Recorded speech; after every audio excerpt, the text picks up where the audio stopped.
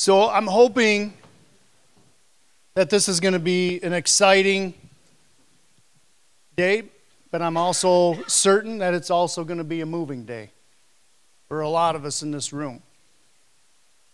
I'm asking that you show the utmost respect to those that are about to testify and tell their story, their experience. And in some ways, that's them telling our story, sharing our experiences. And I also ask that you show the utmost respect to this commission. They came because they care, because they know there's a crisis in our correctional system.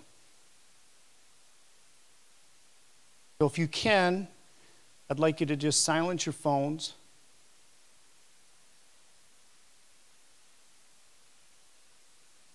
And just appreciate what's about to take place. Over the last 3 days, we've all shared a lot of experiences, and we've celebrated each other, and we've honored those among us that go above and beyond the duty.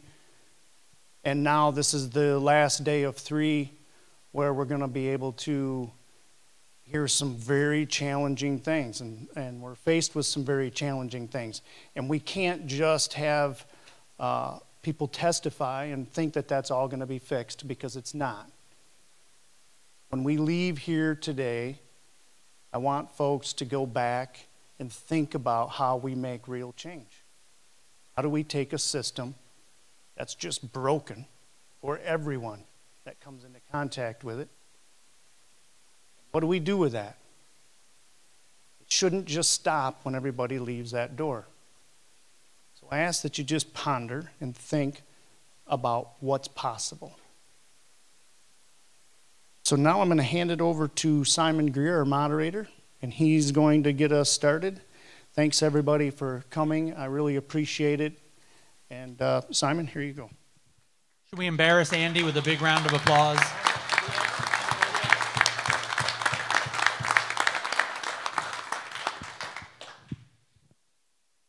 Good morning, everybody. I have the honor of moderating this first ever Blue Ribbon Commission, and I'm looking for anyone who wants to claim there has been a Blue Ribbon Commission on correctional wellness before, because I don't think so.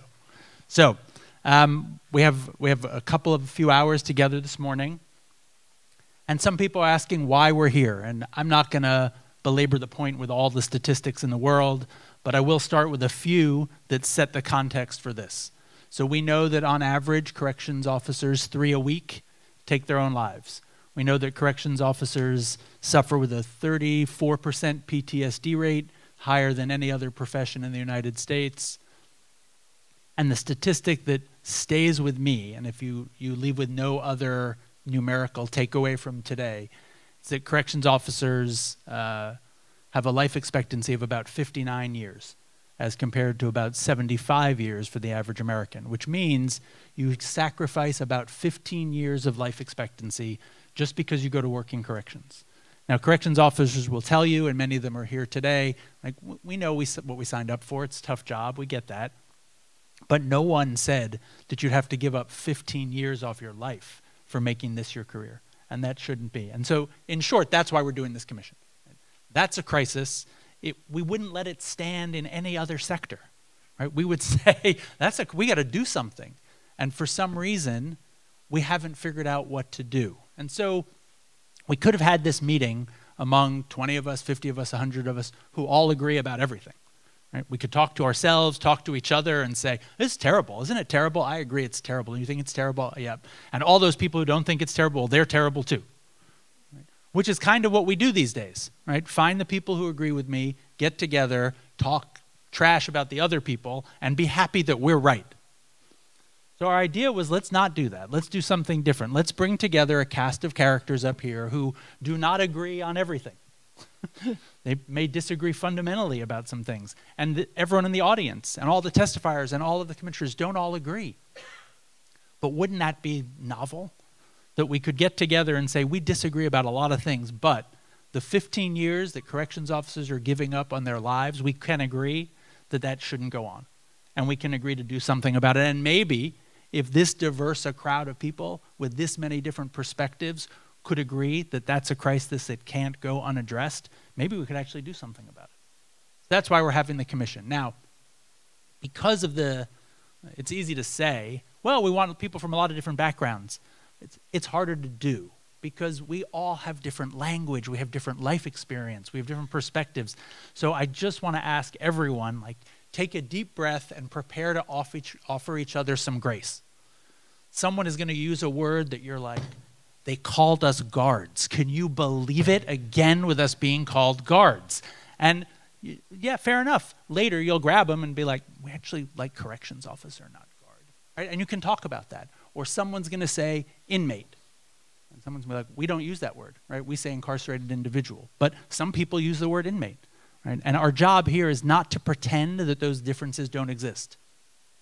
Over time and in the context of relationships, we believe that you can talk to someone and say, this is why the language matters to me. This is why those words matter. But the assumption isn't that we're all on the same page with the same language, the same training, the same background, the same life experience. We have differences.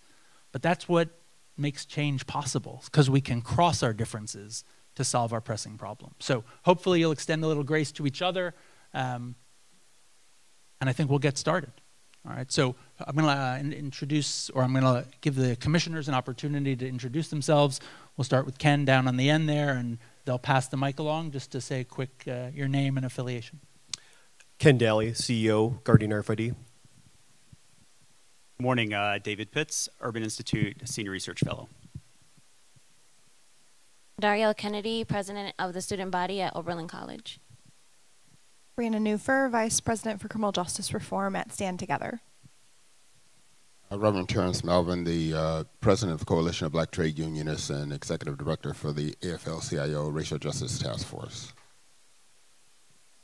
Amanda Ripley, I'm a journalist who writes about conflict. Dr. Nika Jones-Tapia, Managing Director of Justice Initiatives at Chicago Beyond. Simon Greer. Mary Kay Henry, President of the Service Employees International Union. Rob English, Senior Organizer with the Industrial Areas Foundation. Good morning, Julie James, Vice President of Criminal Justice at Arnold Ventures.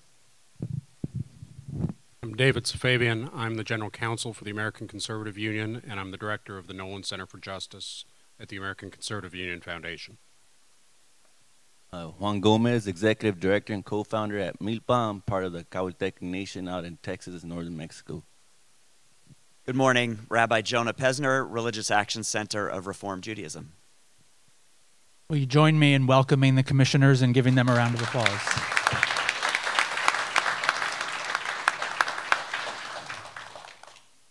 I'm going to invite our first panel of testifiers to come up and join us. So I invite Stephen Walker, William Young.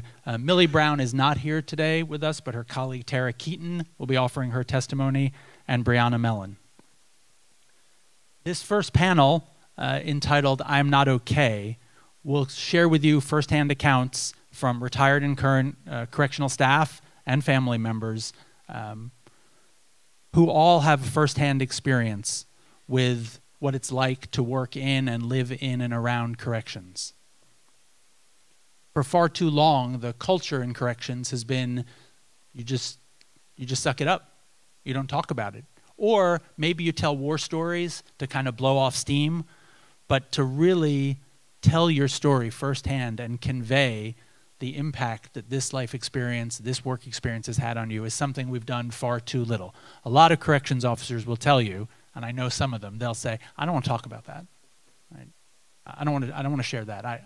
I'll take care of it myself.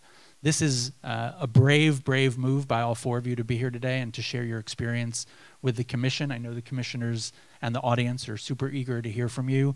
We know this is a career and a profession that has been overlooked and undervalued, and this is a chance for us to begin to turn that ship around. So with that, I'm going to ask Stephen Walker to speak first. Good morning, commissioners. Wellness is preventative care. Forewarned, armed. The question is, armed against what? I imagine that the prevention for a prep cook is fundamentally different than the prevention for a chainsaw logger. So therefore, meaningful reform, meaningful prevention requires context, a need for research and understanding. To that point, I contend that we as a society endorse the intentional purpose and design of prison, creating a context of an environment of punishment. With that, I'd like to pose a question to you, but first, looking at the credentials, the experience and insight in this room, and recognizing that for all of our work, study, and insight, the complexities of the impact of prison are so vast and imperceptible that it will require our combined continued meditation and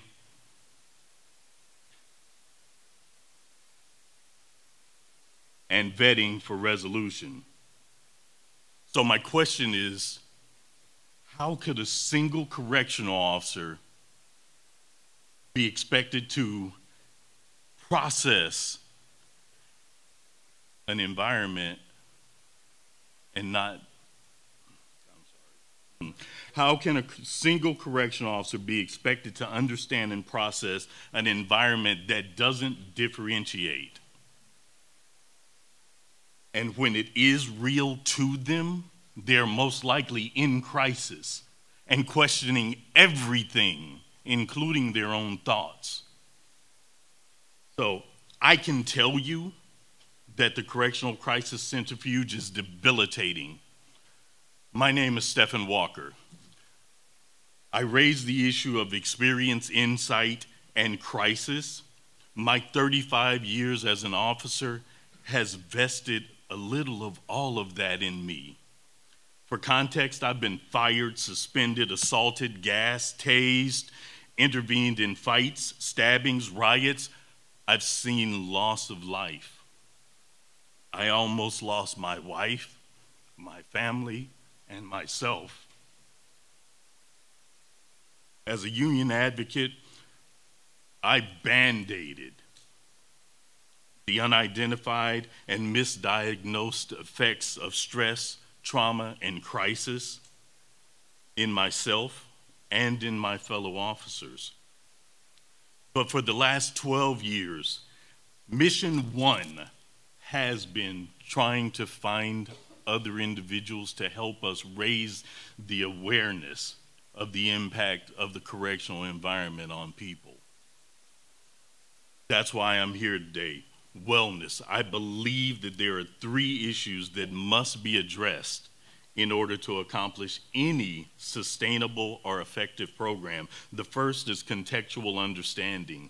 The second is a recognition of humanity. The third is collaboratively developed research-based educational services. So, for the next few minutes, we're going to get deeper into the challenge. And that challenge is preventing and mitigating the undisclosed and under-acknowledged harm the intentional design and operations of prisons perpetuates. See, we all know there is a problem, but until recently, the fault of that failure fell at the feet of the individual officer. Again, context, may I ask, does anyone in here know anyone that wants to go to prison? Now, ask yourself why. And in that why, the why not. Apply that to the psyche of a correctional officer that actually does every single day, to the tune of about 2,088 hours in a year. Again, context. If you sleep 8 hours a day throughout a year, that's 2,920 hours. It's time to shine some light into the subconscious closet of society and acknowledge that the purpose and intention of prison is punishment, and from that, is an environment that is anomalous to our societal structure, how we choose to live and engage with one another. It is also an environment that is essentially a minefield of fear, desperation, distrust, and uncertainty. So until we can change prisons, what suffers is our combined humanity. And at the leading edge of that humanity is the correctional officer. In that, look, our officers come with good intentions. They come to satisfy basic necessities: food, shelter, clothing, Disney Plus. And to be self-sufficient, to get out of our parents' households. But we also come to be a contribution, to serve with honor. And in that service comes laden with humanity, a humanity that represents sometimes as a fallacy of perfection that's developed and or exacerbated by our academy process and our hiring process. We develop this black or white mentality, this us versus them, which leads, unfortunately, to cognitive dissonance. See, we develop this fault, this perception that fault or failure is seen as an assault on our sense of identity. And we believe that any admittance of weakness is a failure that could cost us everything. So all of our questioning thoughts, feelings, and belief, we actively compress down underneath things like, oh, you can't handle it? Oh, ain't no crying, toughen up. Or only crazy people need counseling. And the silent one that most of us don't know exist is ACEs, adverse childhood experiences, which are probably burning underneath each and every one of us. Which makes the next point, education, so vital. Agencies must have a pre-Genesis through Exodus awareness and responsibility to the holistic well-being of its employees. They must intentionally but sagaciously dispel the stigmas surrounding self-care. And within themselves, they have to acknowledge that there are inherent mental and behavioral health dangers that arise out of this environment. And additionally, acknowledge that the entry-level knowledge, skills, and ability that they intentionally hire through are probably insufficient to self-care in this environment. Unfortunately, since we're not starting from scratch, we're going to have to build this on the fly. And the two engines of propulsion are research and education. And that's going to require partnerships, because we as corrections have to acknowledge that the silos and the walls that we operate within and behind got us here. And the mental and behavioral health is not our strength. So agencies must reach out to academia and mental and behavioral health organizations and work in concert to evaluate the health and the harms of systems on people, and use that same energy that they use for hiring and screening to make sure that we're healthy and discipline when we're injured, and apply that to prevention and mitigation. And a key component of that has to be coordination, not control. They have to actively listen and engage and echo back for validation that what we hear, but without judgment, seeking ways to impose, and then evaluate with mental and behavioral health practitioners and develop cross assessments and process back with the staff before you operationalize it, and develop assisted follow-through, not enforcement. See, this is prevention, and in prevention, we normalize our conversations about how the dis-ease of this environment generated in us isn't happening to you. Now, the choices are not simple, but they are clear. This is a challenge, Rabbi. Acts chapter 16, verse 26 through 28. I asked you, will you cry out and say, we are here? We can continue as we have since around 62 AD, this system-centered trajectory, or we can recognize there are human beings with feelings, frailties, and good intentions, and take a chance on developing services that heed and protect humanity. Now, knowing that my time is running out, I conclude with, we need acknowledgement that this environment of prison is deleterious to the impact of humanity, which is going to require coordinated partnerships, research, intentionally developed services and support for people. I know it's going to be psychically numbing, but we ask you not to give up on us.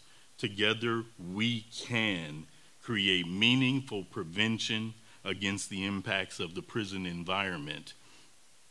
In closing, I offer the assertion of the World Health Organization that health is a state of complete physical, mental, and social well-being, not merely the absence of infirmity. And I have 43 seconds. I had an epiphany as I was walking back in the rain. It wasn't raining when I left.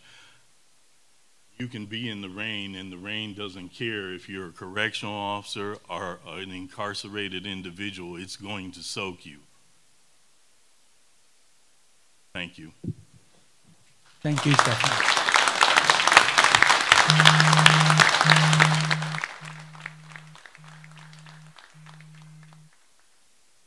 We're going to move on to William Young. Morning. It's an incredible honor and privilege to speak with you today at our nation's capital on behalf of the hundreds of thousands of brave men and women who selflessly serve their communities behind the walls and wire of the world's correctional facilities. Their dedication, their sacrifice, their struggles, and their strengths deserve to be recognized and rewarded, and I would be remiss if I didn't take this opportunity to publicly praise their efforts and officially on the record regard them as heroes. Commissioners, my name is William Young, and I've been a correctional officer for 17 years. I'm the author of 2 books, and in both books I address and share examples of how this profession has negatively impacted my personal life out of uniform. I also host a podcast and create correctional content on YouTube with the intention of providing relevant and relatable information to current, retired, retiring, or aspiring correctional officers with a focus on highlighting the emotional damage and psychological dangers that officers can incur from prolonged exposure to the correctional environment. I appreciate you being here today and your willingness to entertain my testimony. Shortly after I published my first book, I received a message through Facebook. And this message, this communication, became a moment that I'll never forget. This message, this moment became a sobering source of motivation, reinforcing the importance of making the mental health and wellness of correctional officers a priority. On Thursday, January 23rd, 2020, I was in my studio pretending to be productive when my phone vibrated. It was another message. I felt a flood of excitement rush through my body as my brain hit me with a tiny dose of dopamine. I love getting messages and interacting and engaging with the audience. I value their thoughts, their opinion, and their feedback, and I'm so appreciative when they take time and reach out. Anticipating praise for my latest project, I grabbed my phone and flipped it over to see who had messaged me. I opened up the message and had to stop reading it almost immediately. 7 words into it, my throat tightened and my eyes began to well up. Those first 7 words were, I recently lost my husband to suicide. This was not, hey, I read your book and it was awesome, or how do I get a signed copy sent to me in Australia type of message. This was different. This was real. This was one of my absolute worst nightmares coming to fruition on my phone. Commissioners, have you ever had one of those moments where time stops and the silence of your surroundings becomes unbearable? A moment when you realize that you were in way over your head. A moment that you can't find the words to adequately describe how you feel because you can't feel a thing. This was that. Frozen with fear and floating in my own head, I continued to read. The message read, I recently lost my husband to suicide. He was a correctional officer seeking help for correctional fatigue. The author of this message went on to say that her husband had been having some troubles at his facility and that he had run into some situations that he wasn't sure how to deal with.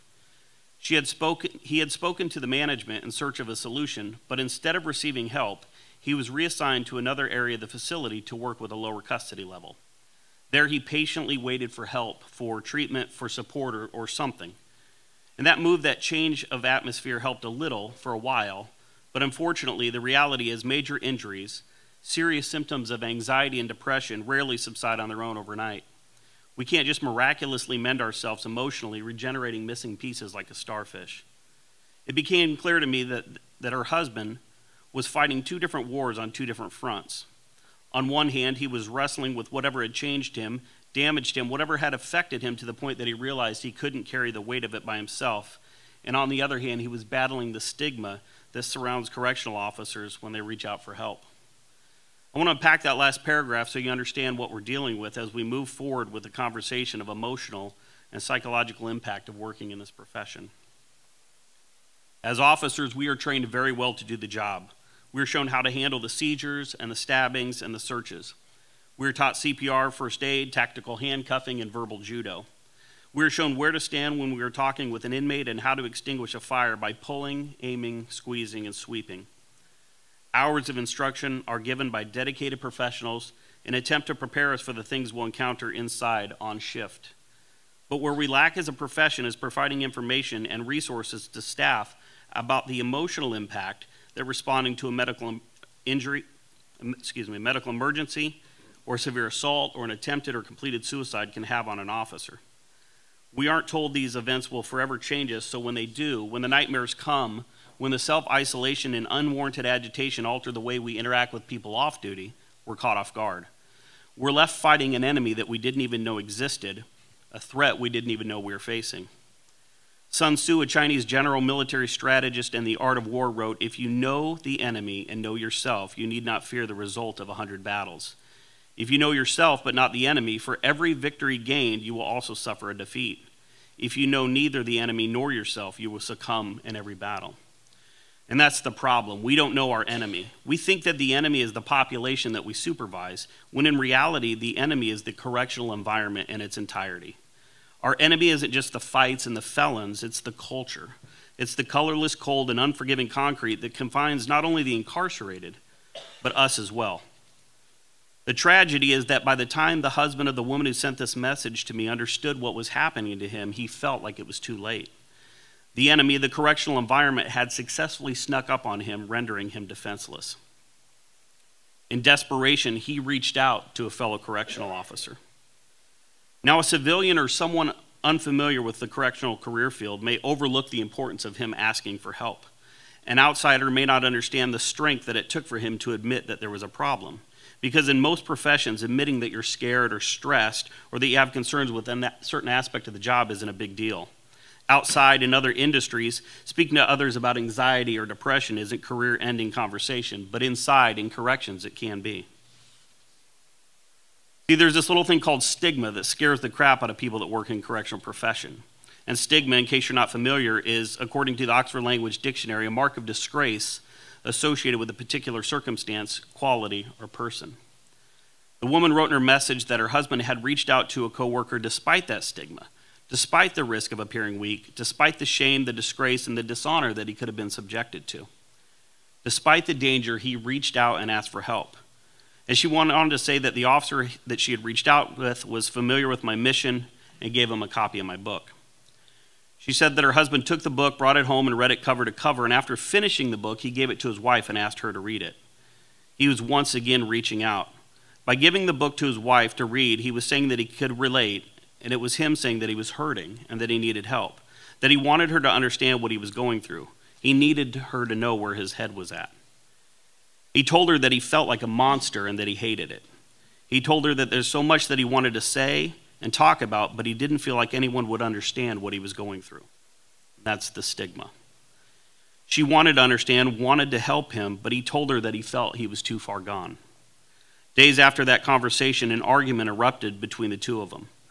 She wrote, "I'm 9 months pregnant with her first child, and when he would snap into CO mode, he wasn't himself."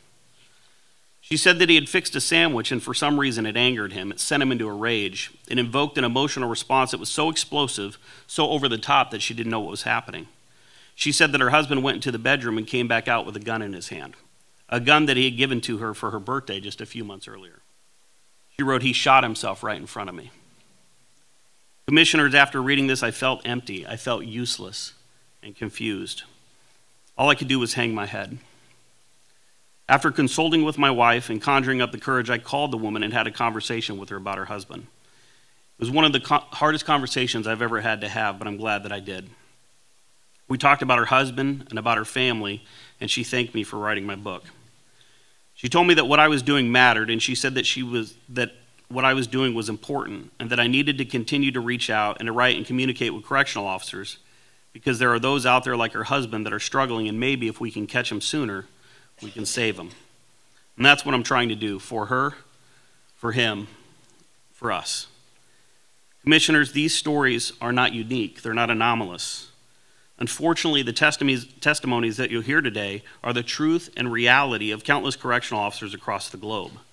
We are fighting an enemy that we didn't even know existed, a threat that we didn't know we were facing, and we need some help.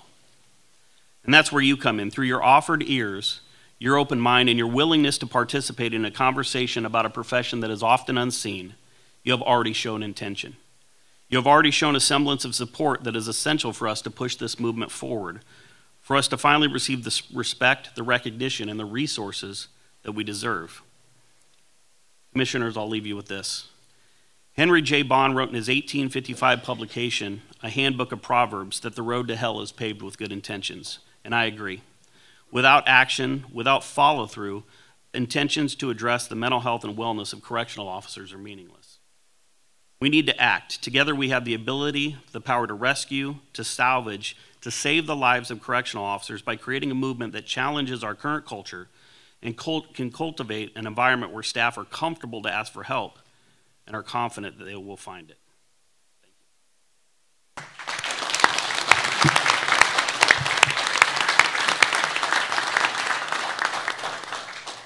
Thank you, William. Tara? Good morning. Sorry. My name is Tor Erik, and I'm speaking on behalf of my partner, Millie Brown, who was unfortunately unable to be here. Good morning, distinguished guests of the Blue Ribbon Commission. My name is Milagros Brown. I have 20 years with the Connecticut Department of Correction, currently serving as a lieutenant. I am a member of CSEA, SCIU Local 2001, and the president of the Correctional Supervisors Council. I became involved with the union almost from the beginning of my career when a coworker invited me and picked me up to attend a meeting. As time went on and I enjoyed helping others, I ran for election to be secretary on the executive board. I served in that capacity for 2 years. I was eventually promoted to lieutenant and joined the union, which represents approximately 500 members consisting of lieutenants, captains, council supervisors, parole managers, and deputy wardens.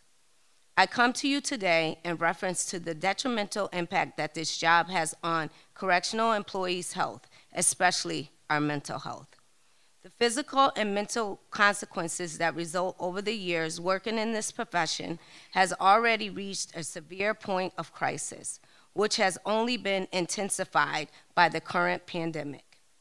It is my hope that after providing you all with a greater understanding of the ways this work impacts our health, you could help to raise awareness around the need to develop programs and increase support for this workforce worldwide. Correctional employees work in a very negative setting, which takes a toll on our overall well-being. We are often required to work involuntary overtime, meaning 16 hours straight, which can only allow for 3 to 4 hours of sleep in between shifts. The effect minimum sleep has on an individual can cause you to be exhausted driving to and from work, less alert on the job, as well as decreased family time, just to name a few things. It is also not uncommon to experience bodily fluids being thrown at you, which may come in contact with your face. In some instances, You may even be physically assaulted. The staff working in our nation's prisons and jails are largely hidden from the public eye, considered essential employees in some instances and non-essential in others, despite the fact that our work doesn't change. For example, this workforce was considered critical infrastructure personnel who went into known congregate settings where COVID-19 existed and performed their daily duties without hesitation. Telework was not an option as correctional facilities are operating 24/7, 365 days a year.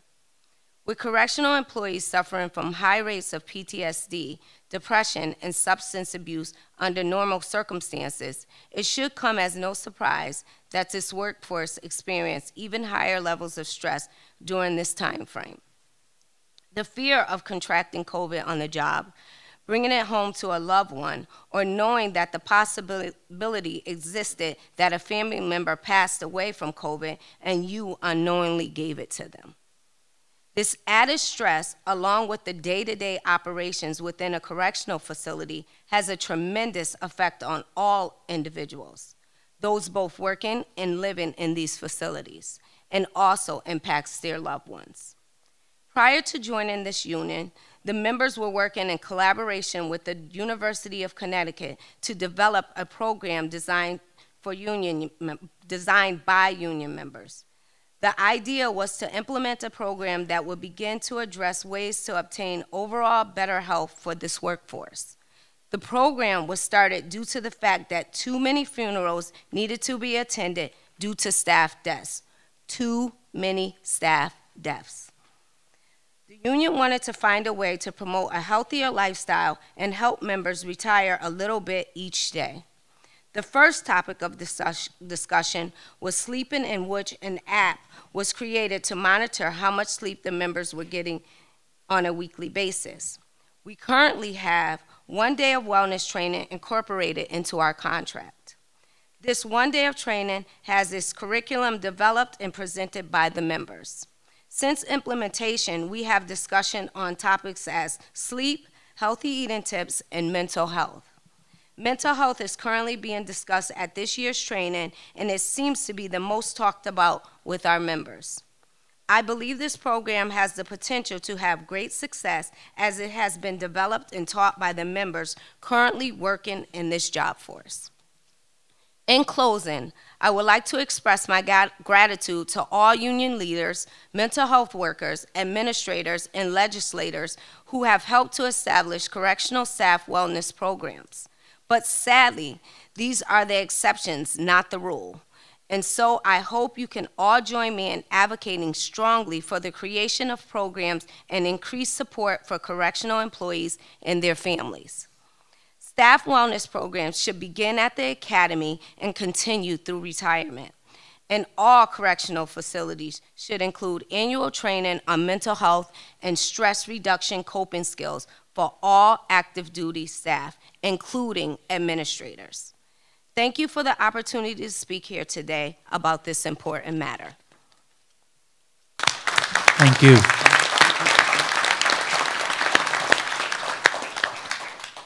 Bryanna, we'll come over to you. Good morning. Thank you all for taking the time to be here today.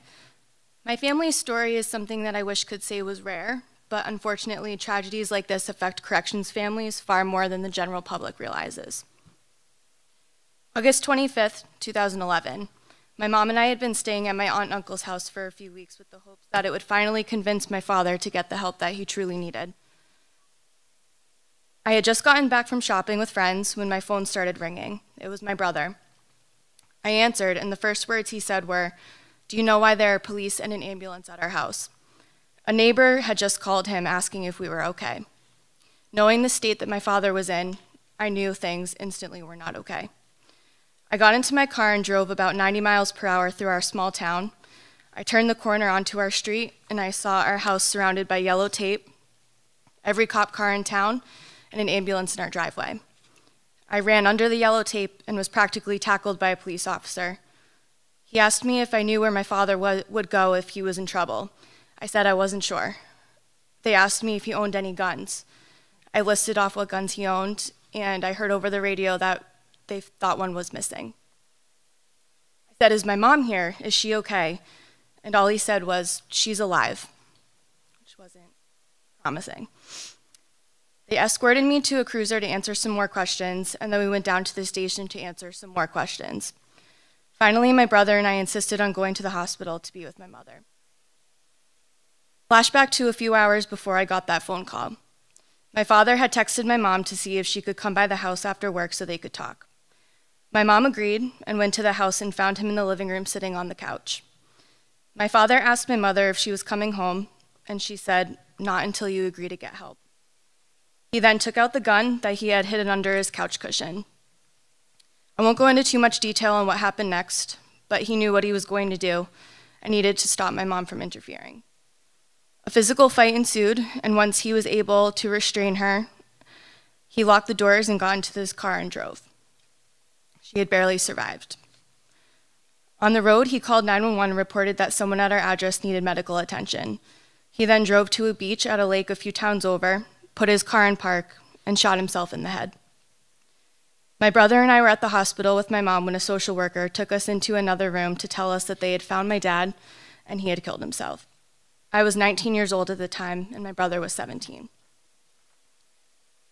My father, Michael Mellen, retired a captain from Sousa Baranowski Supermax Prison in Massachusetts at the age of 45 after 22 years of working for the Department of Corrections. I had truly had the best childhood growing up. My parents really made sure that we had everything we needed to be happy and comfortable. Little did we know, our parents were sheltering us from a very dark world that my father experienced every day. He suffered from post-traumatic stress, depression, anxiety, and also battled an addiction with oxycodone. We weren't aware until after he died that he was being prescribed enough oxycodone to sedate an elephant, as one doctor prescribed it.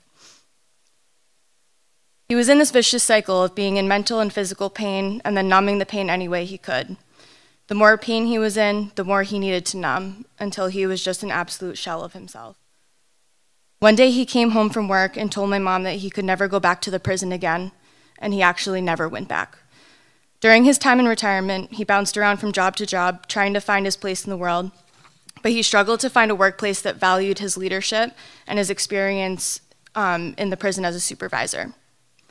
He only lived about 18 months after he retired.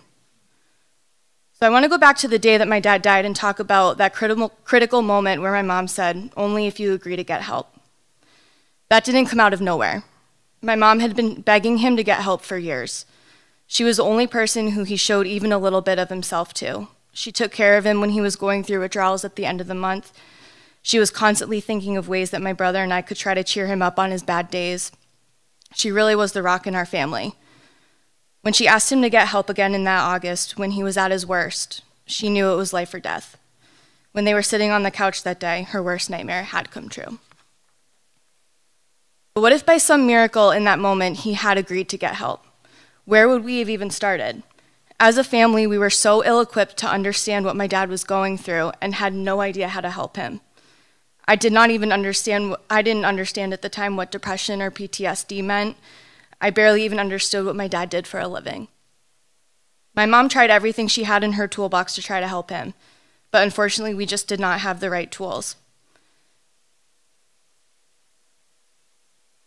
He did agree to couple therapies at one point, but a few years before he died, but he refused to go back because he accused the therapist and my mom of conspiring against him.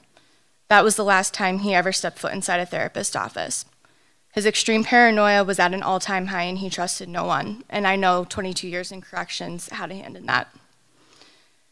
The day of my dad's wake, my mom, brother, and I all stood next to my dad's casket and greeted everyone who came to pay their respects. Only 2 people from my dad's prison showed up, and one of them handed my mother, still bruised from fighting for her life, a pamphlet on officer wellness. She didn't even have the energy to comprehend what had just happened, but looking back, you see how absolutely broken a system must be for a representative of the DOC to hand an officer's widow a pamphlet on officer wellness as they're standing next to his dead body. Where was this pamphlet when my dad first started the job? Where was this information when his coworkers, who he worked with almost 70 hours a week, started to see his mental health declining? The state managed to make a horrific situation even harder on our family of a man who dedicated his life to serving. A few days after my dad's death, the state had issued his monthly retirement check automatically. Someone at the state realized that the check included the few days in August after my dad was declared dead, so they billed my mother for the rest of that extra money. So again, where would we have even started if he did agree to get help? Families need to be a part of this journey with their loved ones starting in the academy, because negative effects of the job are inevitable. It's not if they're going to change, it's when they're going to change. Your loved one eventually might not be able to sit with their back to a door or a crowded room. Your loved one may lose interest in the things that used to bring them joy. They might isolate and refuse to talk about work. They may turn to drugs or alcohol to cope, and so on. But when they do start to change, the family needs to know what to look out for before it gets to that crisis point. I believe that it should start right in the academy. I co-founded a nonprofit when I was 20 for mental health awareness and suicide prevention for correction officers. One time, our co-founder Julie and my mom went to go speak at an event for families of officers in the academy, which you think would be a great step in the right direction for what I was saying. Well, the sheriff's staff asked to see their speech and began censoring the things that they weren't allowed to say in front of the families as to not scare them. What they didn't realize was that the reality of this is scary. Our story is living proof of exactly how scary it can get. Correction suicide is happening at an alarming and unnoticeable rate. No matter how scary it is to talk about, families need to know what to look out for before their loved one gets to the crisis point like my dad was at. If you can catch the symptoms early on, it's much more easier to treat and much more manageable. If you were to give my family two options, one, attend a few real and transparent informational classes about job stress, mental health, and what to look out for in your loved one, or two, watch your loved one slowly fade away, which then culminates into a psychotic break and almost a murder-suicide, we would choose option one every single time. And I'm sure any family member of an officer would agree. My father was strong-willed, sarcastic, tough, and was the first person by your side if you needed help with anything. He showed up for everyone else but himself. I wish he had realized how much he meant to everyone around him, but I know who he was the day he died was not him anymore. Soon after he passed away, I started to relate to how my father was feeling. In the aftermath of his suicide, I found myself also slipping away. I had so many unanswered questions after he died, mainly, why did he choose to leave us? Was it something I did or didn't do? Why weren't we good enough? Obviously, these were irrational thoughts, but ask any survivor of suicide and they will share these same inner thoughts. I know after 22 years in corrections and battling PTS, depression, addiction, he just wasn't my father anymore. But the unanswered questions just ate away at me. I often turned to alcohol as my primary coping mechanism. I was reckless with my life and truly thought for a while that I was not worthy of living. It wasn't until 9 years and 11 months later, after my dad took his own life, that I was brave enough to finally ask for help. And I entered into a 30-day program in Utah to finally start addressing my own PTS, depression, and anxiety. My last day in Utah came just 1 week before the 10-year anniversary of my father's passing. During my time there, I was able to face many of the demons I was battling and was able to let go of some of the baggage I had been carrying that was not mine to carry.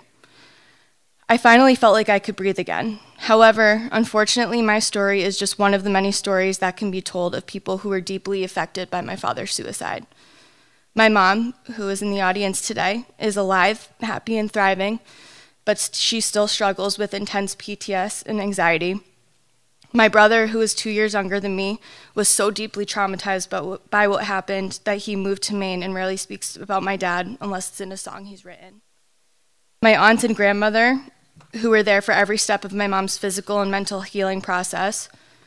My stepdad, who loves my mother and us so unconditionally and has helped to heal 3 souls that he did not break with the patience of a saint. And many other family members, friends, neighbors, and community members who his life and death has had a significant impact on.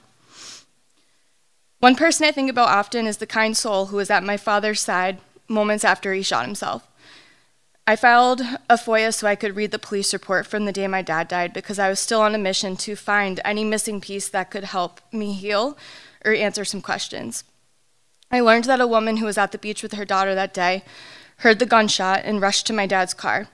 She opened the door and sat with him, applying pressure to his head wound, and didn't leave his side until the paramedics came. That woman's life was changed forever, a complete stranger that my dad's suicide has now touched.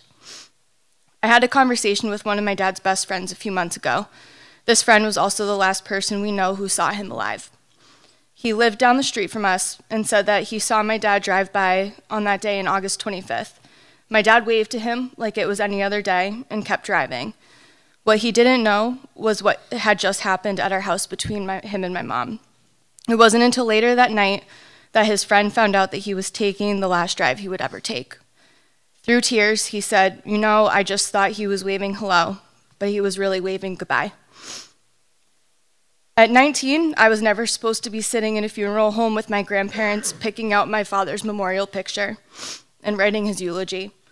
I never imagined I would be 4 months pregnant and would not get to see the look on my dad's face when I tell him he was going to be a grandfather to a beautiful baby boy. And I never thought I would be sitting in front of you telling this story.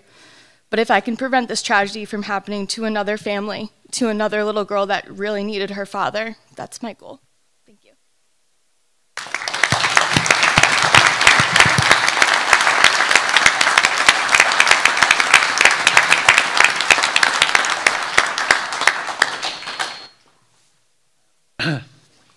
We're going to invite commissioners to share some reactions, but I just thought maybe it'd be worth us, it's hard to applaud for stories like that, but the bravery of the 4 people sitting in front of us, I just thought we owed it to all of them to give them another round of applause.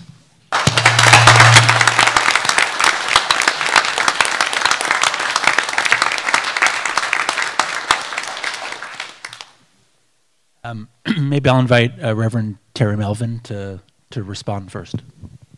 Thank you so much. The first thing I want to do is thank each of you for being here today and sharing your story with us most. And I want to say to each of you that I hear you.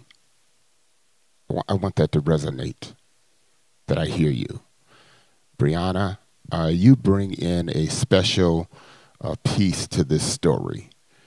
You know, we are looking at the system and what's going on within the system itself. We've heard that we have a broken system that deals with punishment versus rehab.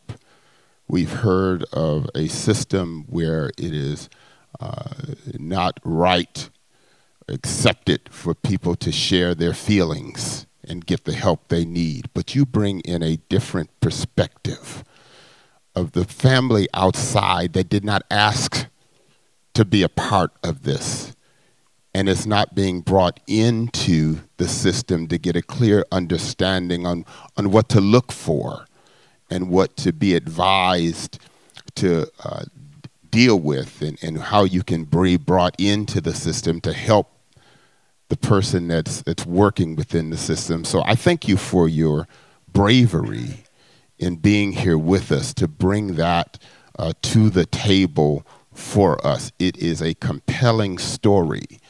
And I say again, I hear you. To the rest of you, in what we're dealing with here is a system that I am hearing right now that is broken, from the sense of it is broken that we don't have a system in place where we as we, and I'm talking of the royal we as correction officers, have each other's back, of a sense that if somebody is falling, we're picking them up, rather we are ridiculing them. We've got to figure out how to deal with that.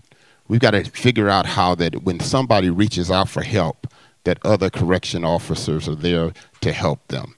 We've got to figure out how do we create an environment within this system, this is what I'm hearing, that is open to identifying areas where workers need help and putting the helps in place. But I just, with my small amount of time that I have left, I just want to ask each one of you if you could just give me, if you can say one thing in the system that needed to change, the priority for you, the one thing, one priority for you in the system, with all the things you've talked about, what would that one priority that you would leave with us as commissioners to deal with?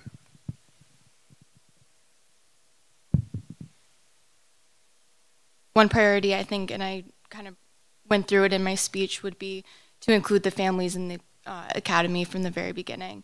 I think education for the families is very important on how they can recognize the warning signs in their loved ones early on and make it an open conversation and not so stigmatized. And yes, I think that would be valuable.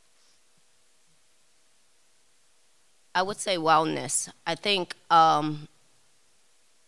if you have a well-rounded staff member, it makes an easier day. So I believe wellness is very important.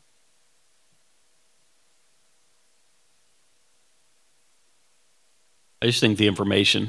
We don't even know that this is a thing when we start. We're not told it. We're not taught it. We don't know when those things start that the job, the environment is a cause of that. So we look for other examples. We think that we're who we were trained to be. We think we're doing a good job. We think this is how we're supposed to be, right? We're taught that people lie and manipulate and do all these things. The problem is we take that outside. And so when we start to change and turn into somebody that we weren't before we put on the badge, we're not even aware of that. And so when we come in, the focus, because here's the thing, you know, there's a lot of research and stuff on how the environment affects the incarcerated, right? But the analogy is this: they're the smokers, we get the secondhand smoke, but at the end of the day, we all get cancer, and so that information needs to be pushed on us right away, immediately. That hey, you could be stabbed, but also the threat of being stabbed every day for your entire career can also change you as well. So that's what I would say. Thank you. Reverend, that's you're asking too much. It really is. There's so many layered and complexity of dynamics to this environment that affects humanity.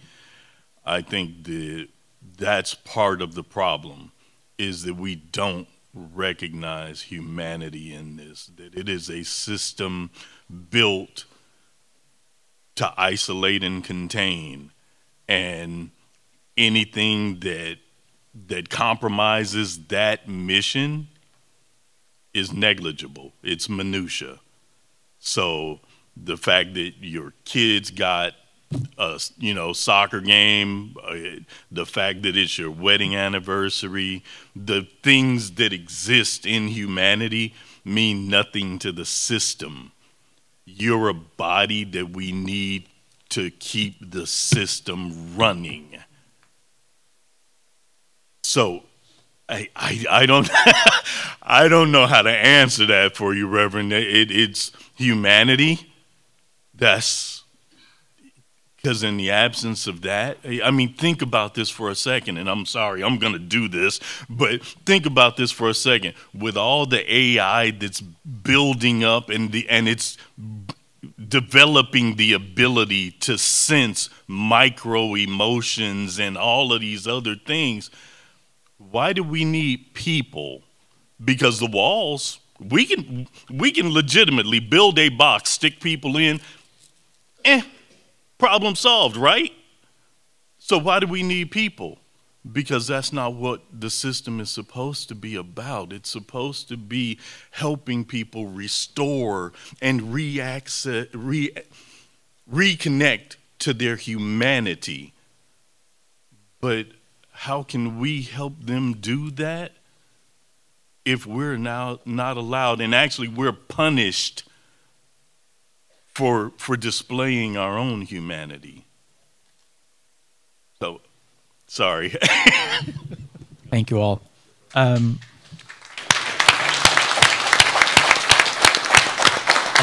think Ken Daly wanted to hop in there. Good morning, and first of all,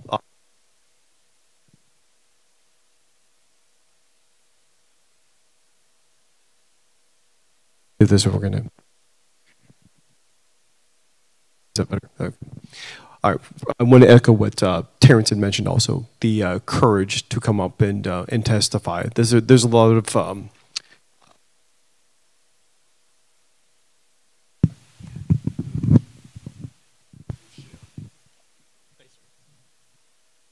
the vulnerability that you guys have shown today. It's something that is certainly going to help to shed a light for a lot of us and a lot of Americans, especially those who have not served behind the walls. But we certainly help to support the profession. There's a couple things that some of you had mentioned too. Don't give up on us. We need your help. I think those are things that very simple, very poignant. Being able to make sure that there's enough attention and resources provided. I did have a question for those who have served, at least 3 out of 4 of you, not to exclude you, Bryanna. And again, my condolences to you, and appreciate the courage you've shown this morning. When you talk about staff wellness programs, and I agree, I think that that is absolutely vital from day one. Do you feel some level of deceit that there was not provided some level of, I would say, honesty, candor about what you might, how you might feel about the profession, whether that's 30 days in, 3 years in, a decade in? And the second part is, are there any staff wellness programs that are provided today and of any sort, whether it's maybe in the beginning, or is there any resource available to correctional officers? We know that sometimes there are counselors that come around for inmates, for mental health. What is afforded to correctional officers today in your experiences? No. Look, on the job application, there should be the same warning label that's on cigarettes. That this job has the potential to impact your well-being, your social engagement, cause hypertension, diabetes. You run the gamut. Actually, we did create a fake label. Well, it's not fake. It's very much real.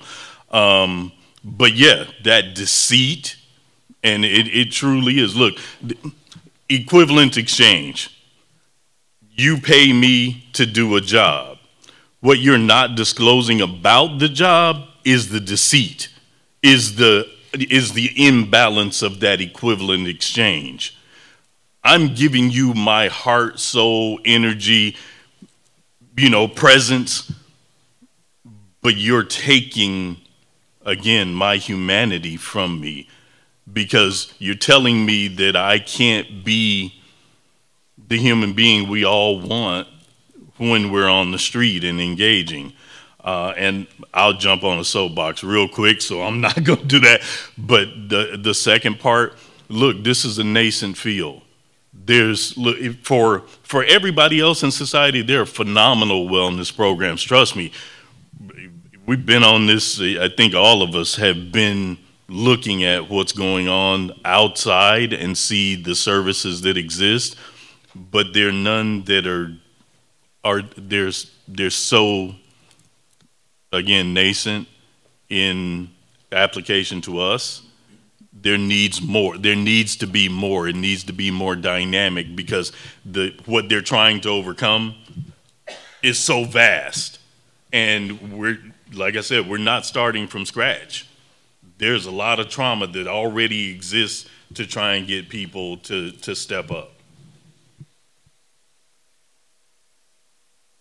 This whole conversation is really complicated because everybody needs something different, right? And so when you start to talk about a wellness program or developing something, everybody needs something different. And that's very difficult to tackle, especially if you've never worked the job, if you've never carried the keys. And like he said, we're 24/7, we never stop. It's not like we can stop and have an officer appreciation day where you feed me free hot dogs. Some of us still have to work. Some of us are eating hot dogs in front of the people that we're supervising. It's bad.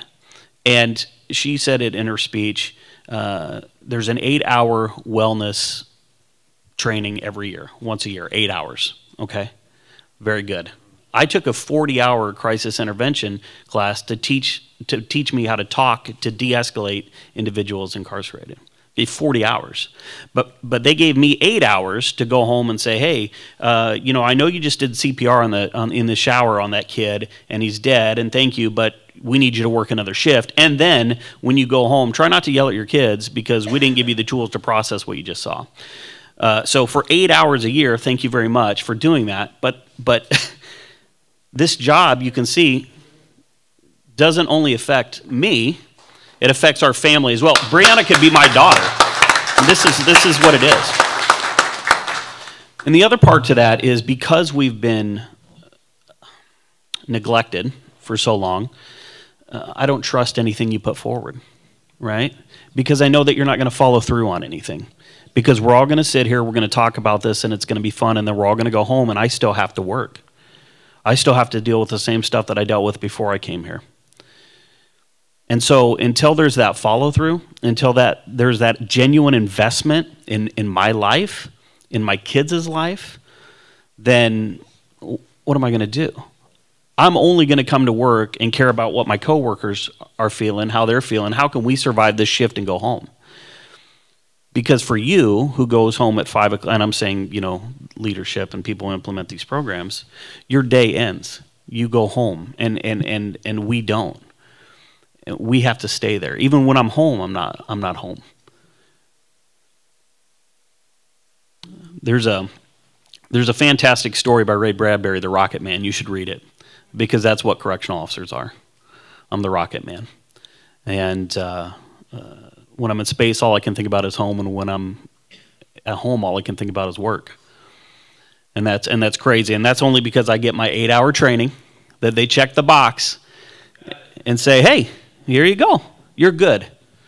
But that's not enough. That's just not enough for us.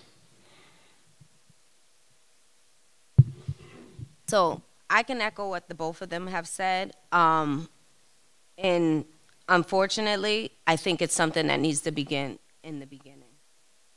What about the people that are well invested? They don't put the time in.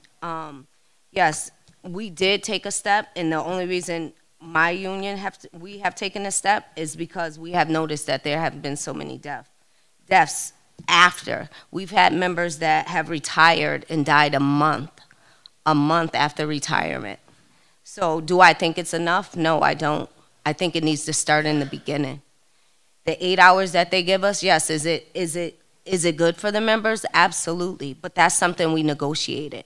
That's our union negotiating that. That's not the agency giving it to us. That is them recognizing, yes, there is a problem, but is 8 hours enough? No. So do I think there needs to be more? Yes, I do. I'm going to invite Darielle Kennedy, if you want to respond.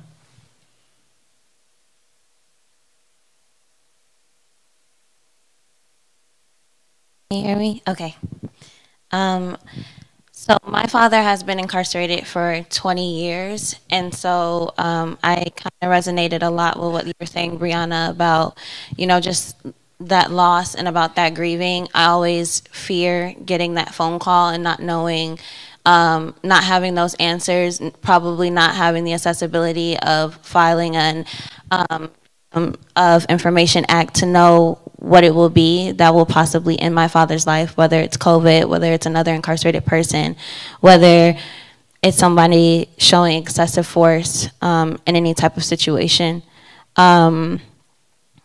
Also, missing those moments, like you said, you had a beautiful child. I'll be graduating in a week, and he still won't be here. And so I really resonated with that sense of loss and that sense of grief, although yours is very different from mine. And usually before I did Bridging the Gap, it would have been this us versus them narrative where I wouldn't have even been able to hear the stories of correctional officers or even hear about your own loss and think about correctional officers' family members, because my focus was on incarcerated people's family members, because I am one. And so I did want to get into some of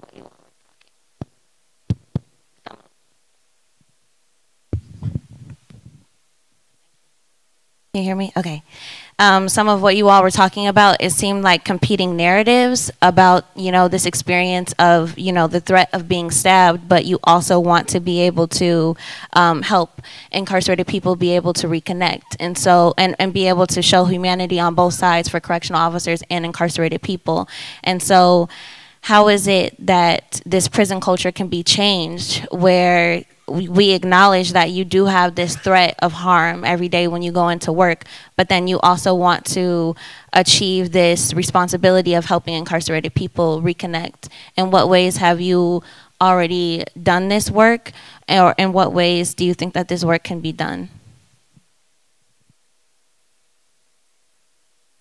So the job has changed a little bit from 20 years ago, when we would just lock people up, throw them in a cell, and just let them be, right?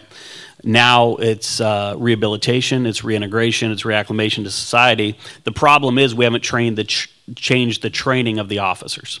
So I'm still taught to do the job the way I was taught 20 years ago, but then they're introducing, mental health programs and all of these avenues for the incarcerated to better themselves. And then they're still having us supervise that. The problem is I don't have any understanding of what any of that is unless I go get it myself, right? And so my role from custodial, from custody staff is now almost more of a counselor role, right, to be supportive. And I currently work in community corrections, so I'm involved in that process, helping people find jobs, helping people, get their GEDs, things like that, little things that I took for granted because somebody showed me how to do that now we're showing them how to do. But I think that because we're not taught, our training hasn't changed to match that. We're not shown the importance of that, right? To hey, if this person betters themselves inside, because they get out and then our kids go to school at the same school, we all hang out at the same place. So we want them to be better, right? You need to show us the importance of that. And you need to change the training of, and just for a simple example, 20 years ago, somebody kicking on a door was just being a jerk. Now they may be having a psychotic episode. They may be, schizophrenic or bipolar or something like that. If I don't know that, if I'm not aware of the mental health challenges and things like that, then we're going to handle it differently, right? But now, kind of the push is slow that down a little bit. And so what I've done is I've gone and tried to find and read everything I can on mental health, on communication, on de-escalation, on whatever I can, because you realize after a while that jail and prison is not what you thought it was before you went there, right? That these people are just people passing through, they turn left instead of turning right, and that's what it is. And so you start to deal with them as humans, as individuals, and then that's where like the progress goes, right? So there's a saying that I hate, and that people have said it to me 100 times. They say, "Don't talk to me like an inmate." When I'm outside home and I get kind of crappy with people. Everybody here has probably heard that. Go ahead, preach it. But the reality is I'm not talking to them like an inmate. I'm actually talking more disrespectful to them than I do the inmates, right? And it's because we have that working relationship, because we're in there together, because I'm vested. I spend all of my time, my emotional energy in helping them do what they have to do, helping them get their ID, helping them navigate this course. But then when I go home, I don't have any left for my kids. Right? So our training, again, everything for me is you have to know what the problem is. And if we say, hey, this job is not what it was 20 years ago. The focus cannot be what it was 20 years ago. Why don't you learn this? Why don't you read this? Why don't we have continuing education on mental health? So officers are better equipped to handle that situation. It'll be safer for everybody. Thank you. I think we'll go to Amanda and then Mary Kay, and then we'll take our break.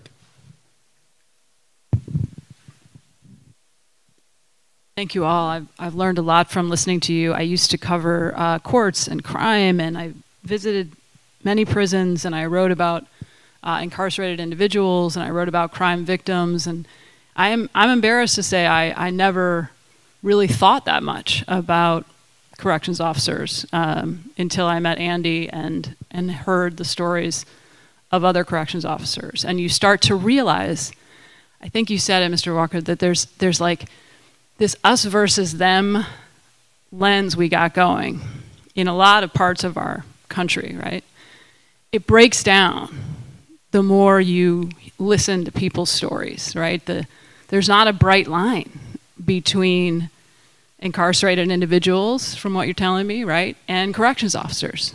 You can't separate the father from the corrections officer. You can't separate the mother from the crime victim. Like, you just can't put people in these boxes the way the system and the discourse wants to, and often journalists, right? Democrat, Republican, like all these things break down at some point, to the point where I hope one day we can all become as suspicious as you all are of those splitting techniques, right? In politicians' rhetoric, in the news media, that's splitting. And the more anxiety and uncertainty people feel, I've noticed, the more they split the world into good versus evil. So it's very tempting, right, to do that. I wonder if you have anything you'd like to say, or things that you wish members of the news media understood. I don't know, in your community, the way that they write about the criminal justice system or about facilities that you work in. What would be your ask of journalists? Okay, real quick.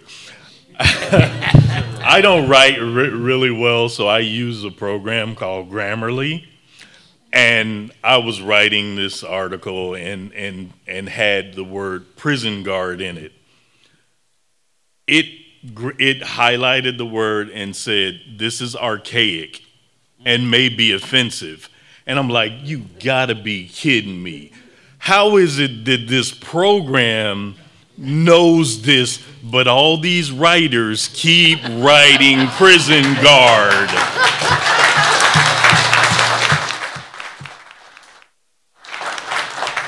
Us versus them. Prison guards are supposed to be barbaric, brutal, uneducated, susceptible to bribes.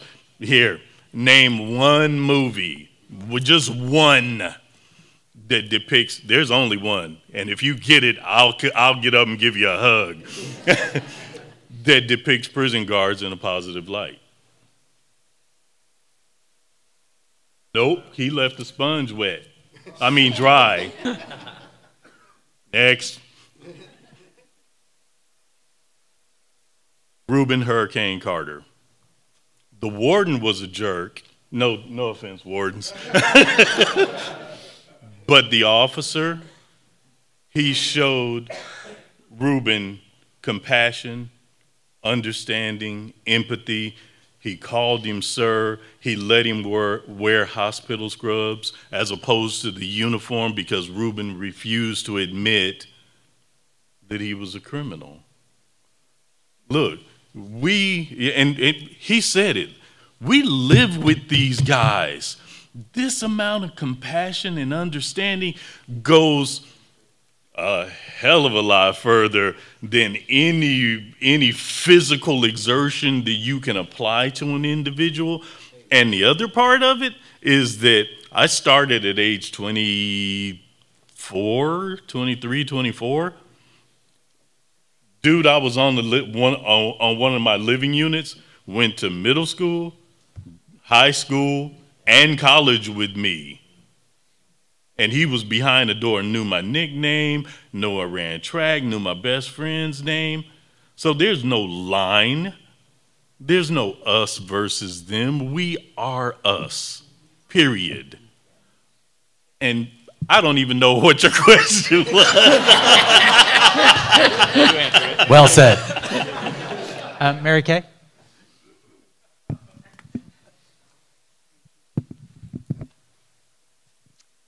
I just wanted to express how incredibly powerful what each and every one of you said to me, and how I thought a lot about the 100,000 corrections officers in our union, and how little I understand about the weight that is carried by those officers every day, and that you transformed through your story an understanding that is beyond what I've been able to absorb in my relationship with corrections officers. Because I was thinking about Millie. I know Millie as the president of the union. I see Millie care deeply about all the corrections officers that she represents, but I don't really understand the enemy and the threat in the way that you described it. And I've never really understood the system and the structure that you're challenging that robs everybody of their humanity, and that's structured in. And I've gotten little insights from people before, but this panel powerfully conveyed both inside the wall, but at home, and then the impact on family, in a way that I really hope as commissioners that we will work with one voice to override your completely legitimate distrust that anything's ever gonna change, and that somehow we can make change happen together. And then the other thing you four didn't get a chance to see, but that I wanted to convey, was the number of nodding heads in this room that makes you understand that it is a system that is robbing people of their ability to be fully human, not just at work, but in their entire life. And that is wrong, and it's outrageous, and enough is enough. And I just wanted to thank Andy for taking this to a national conversation where the secret's out and the silence is broken, and we have to act together. And it's just an incredible honor, and I'm incredibly grateful for you connecting our head, hearts, and minds. I realize that I look at the men primarily, and some women in this room that I've had decades of relationships with, but that I don't understand. And I have to admit to you, I'm ashamed of it, because it's just a reflection of how that structure kept us from understanding what one another was going through, and how the union could be a vehicle for, beyond the 8 hours, how are we challenging the entire system, you know, and changing it. So I just wanted to express my deep, deep gratitude for the panelists, but also one voice putting the commissioners in front. And I assume I shouldn't ask a question because you want to get to a break. Is that right? Okay. Thank you. Can I just say one thing? Just one thing. I know. I'm sorry, Simon. Ms. Henry, it's not your fault. It's the system teaches us not to tell people what we go through. So that's my one thing. Sorry, Simon. No Simon, as we move forward, can we just can we gotta just get take my a moment? CO voice together over here. We are going on a break. Can we take before we break though? Before we break. I've known Simon a long time. Before we break, can we all just take a standing ovation for these folks that had the courage to tell their story? Welcome back, everybody. Hope you got a chance to catch your breath.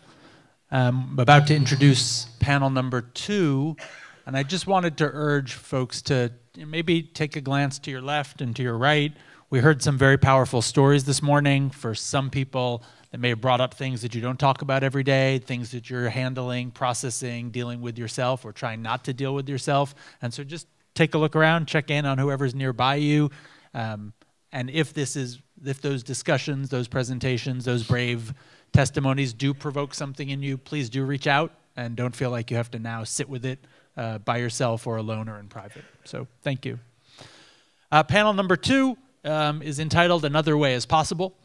The idea here is that we have 3 experts coming from very different perspectives, backgrounds, experiences, and they're sharing with us, with the commission, and with all of you is meant to build on what we heard from the first panel, to build on those firsthand accounts and testimonies, and talk about, so what can we do about some of these things? What these, as many of our panelists said this morning on panel 1, those were real individual stories, but they were not isolated to these individuals, right? This is system-wide, right? This affects everybody that the system touches, and we have 3 people with us now who are going to share a little bit about their perspective on that, their knowledge, and some of their ideas. So I think we'll start with Mike Pittaro. We'll go first, and then we'll go to Tor Erik, and then we'll go to Caterina Spinaris. Okay?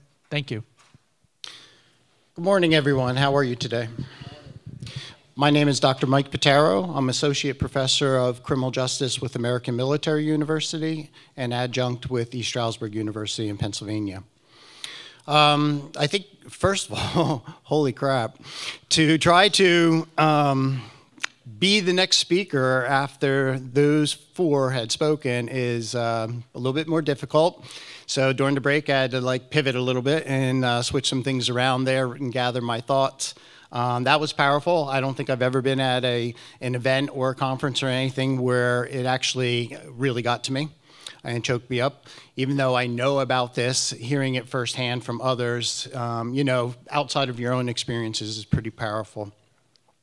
I want to give you a little bit of background. My background is in corrections. I started off as a front-level worker, just worked my way up through the ranks into administration.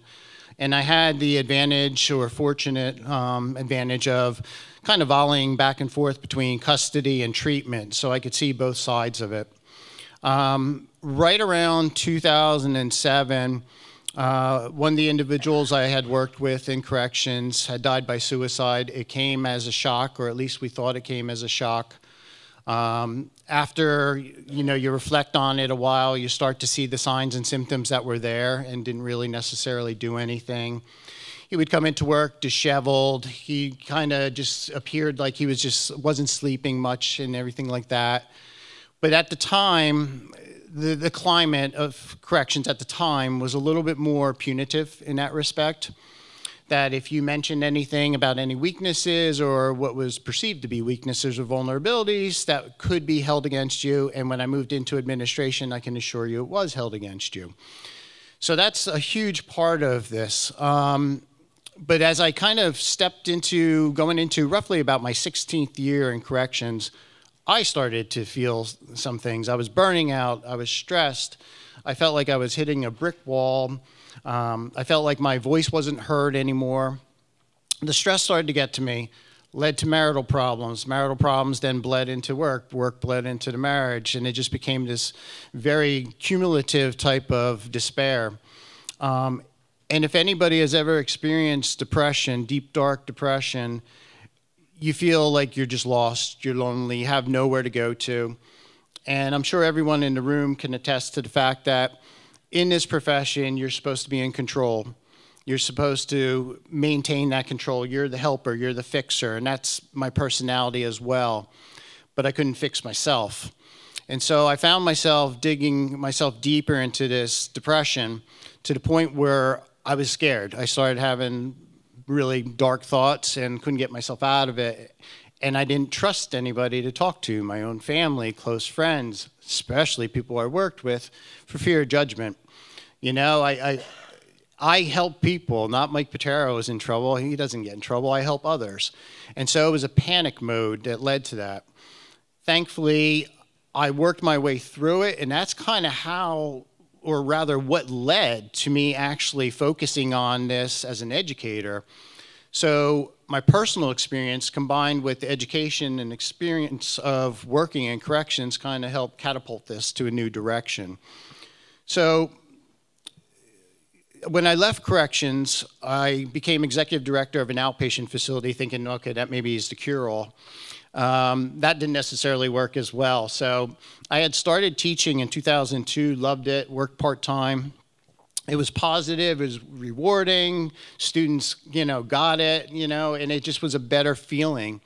But I still couldn't shake, you know, the fact that others I had worked with that still stayed in corrections were still dying. Whether it's dying by suicide or, as been mentioned earlier, dying by some type of physical illness, mostly cardiovascular disease. You know, with the average life expectancy of age 59, and I'm 55 as of this current day, that's a huge reality check that I'm not ready to die.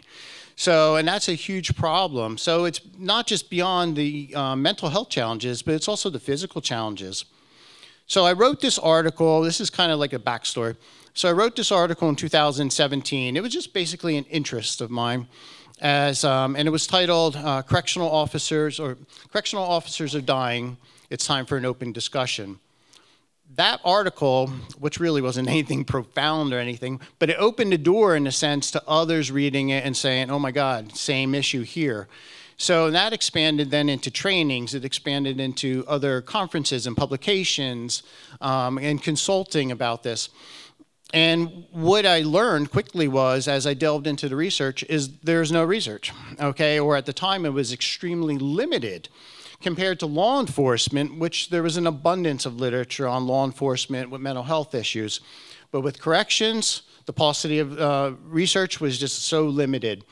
So I had to dig deeper and found some studies that, once again, limited, but kind of grasped what I wanted to tell. So then I realized quickly that it wasn't just a Mike Pittaro problem. It just wasn't a Department of Corrections in Pennsylvania problem. This was nationwide. This was international. This is the culture of corrections, particularly in the United States, that is very toxic. And so in order to truly help ourselves, we will in turn help those who are incarcerated as well. This kind of has a ripple effect. So when I published this article, it then led to some other, publications on that, and I decided to kind of expand a little bit further. And I wanted to find out, all right, we know what the signs are, we know what the symptoms are, and right now we know what the causes are, but what can we do to prevent it? What can we do to minimize those symptoms and those feelings that we have? So I kind of took it on a multi-prong approach, and I started delving into, physical fitness, physical activity, not necessarily, when I say fitness, some people get, oh my God, but some types of things like that, some type of activity where you're moving, then get into, I don't like to use the word diet, but clean eating, eating healthier, and trying to work on the physical end of it as well, because we have high rates of, high blood pressure, high cholesterol. So trying to address those issues, as well as tackling the fact that we need some type of stress reduction, some type of stress outlet for ourselves. For me personally, it's working out. I like to work out. I know some people do not like to work out. I know people that run. I hate running. I've tried it numerous times and I don't get it. So I don't get that whole jogger's high that they talk about. I could run 5 miles, I'm still not high. So I gave that up. So working out is my outlet, but walking, anything, walking your dog, just something to get you out there. But more importantly, to focus on ourselves, because I think we have a tendency to kind of care for those around us, but not necessarily care for ourselves. And that's a huge problem. For me personally, and I think many will agree with this, it was hard to open up. I think that I had to swallow my pride and to share my feelings, and that was a tough one for me. And so trying to get over that stigma of basically ourselves, getting out of our own way, is a huge issue right there. But I then led into research on leadership, because one of the areas of concerns that's come up in the surveys has been leadership. Whether it's poor leadership, whether it's deficient, weak leadership, or leadership just not supporting you or not feeling that you're valued, or any type of empowerment, I focused on transformational leadership, something that I'm a huge advocate for. I am an advocate for that coaching, mentoring type of mentality. It worked for me in corrections. It works for me in education. It's just something I embrace, and I've been trying to spread that around. Not that it's everybody's cup of tea, but it works for me in trying to have that different type of thought process. For example, when I was in corrections at the time, I've always been a visionary, kind of a thinker, and I always have been ambitious. And I'm like, okay, Florida's doing this cool program. We should try this at the prison. No, we're not going to try that. I'm like, Why? No, we're not going to try that. And it was just ended like that. So every time I had an idea, it was just squashed with, no, we're not going to do that. You know, if it ain't broken, don't fix it type of thing. But it was broken. That's the thing, it was broken. And nobody was trying to fix the system. So leadership was a huge issue.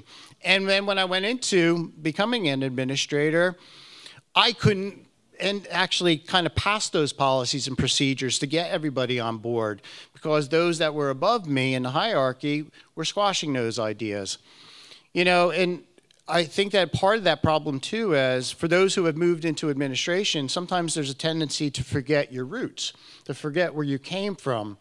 And so we would make decisions as leaders of corrections and yet not include the correctional officers who are actually implementing those policies and procedures, which made absolutely no sense to me. And so it's trying to combine the two, that we're all trying to address a similar problem here, that if we want to increase morale or improve morale, and we want to, you know, increase our retention here from officers using corrections as a stepping stone to other positions and trying to retain those officers, we need to make some changes.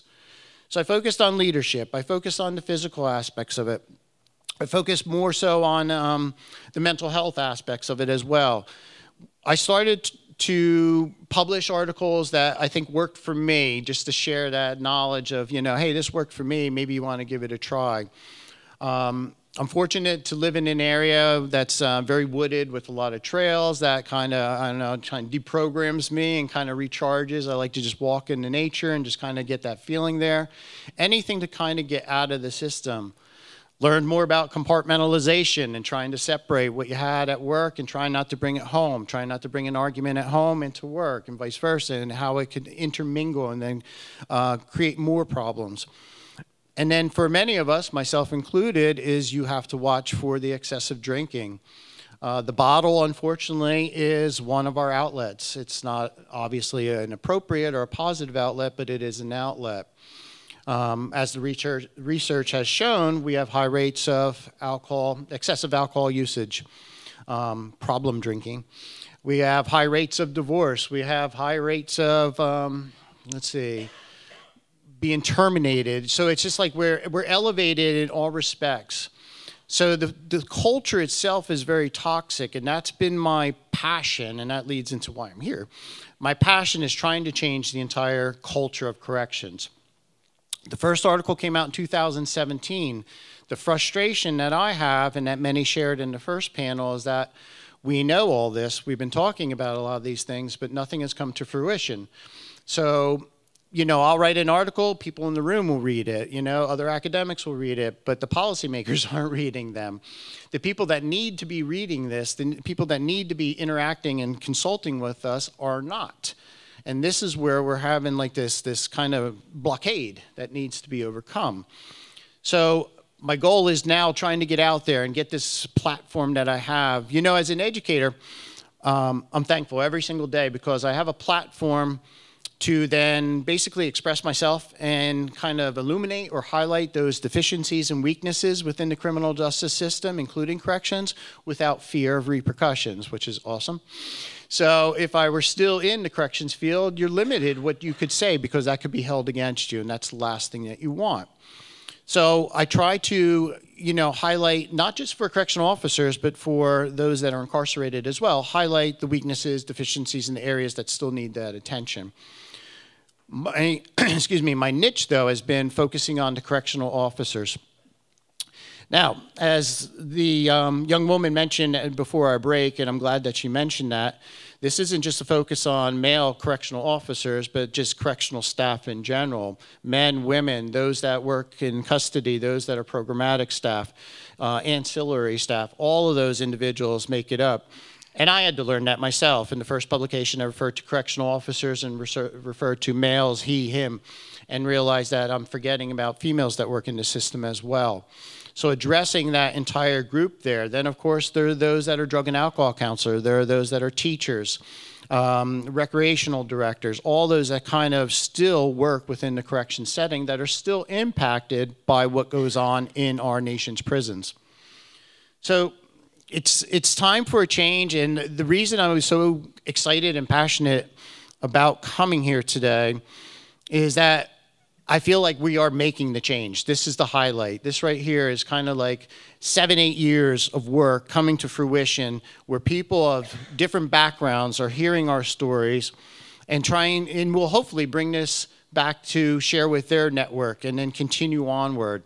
You know, we all have networks, and in corrections or even in academia, you share amongst yourselves.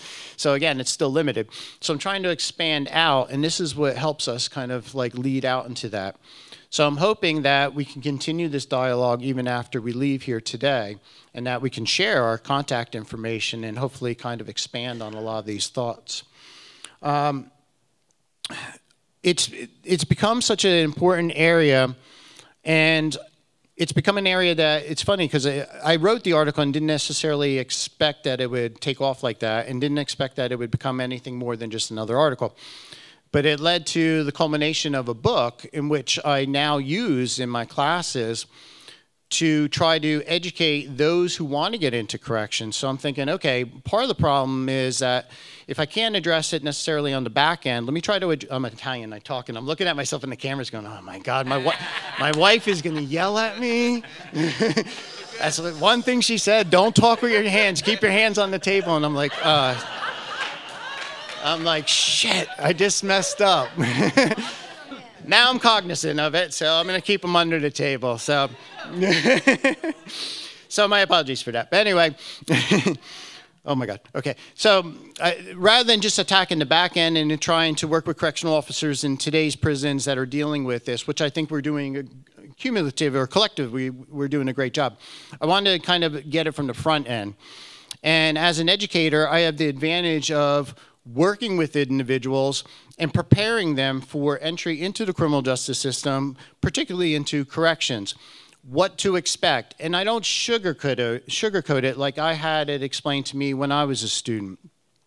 You know, oftentimes, you know, you have this glimpse when you're a criminal justice student that everything is, you know, car chases and gun battles and, you know, all this excitement like superhero stuff.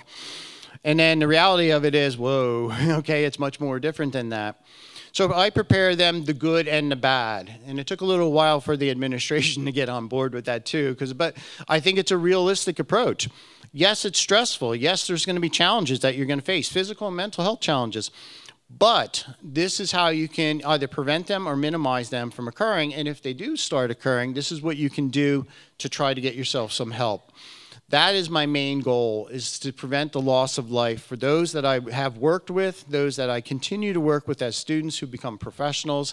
Because again, this isn't just a corrections problem, this is in criminal justice in general. At the end of this month or next month, I'll be talking to probation officers in Pennsylvania addressing their needs. So it's kind of overlaps. So trying to get students to prepared. The other part of it is, corrections was and may still be a stepping stone to other careers. People use it just to kind of move into something else, trying to stop that from occurring, trying to make this the actual profession that it is and deserves to be, and the recognition that it has, and for the men and women who do work in this profession to be recognized for their efforts. So in order to do so, you have to make it more attractive. You have to present it as a more lucrative type of profession to be involved in. I think for a lot of us in the room, you get into corrections and then you stay when you realize that the stability of the job, the security of the job, the nice pay that comes along with it, the nice benefits, the early retirement. And that's important, I understand that.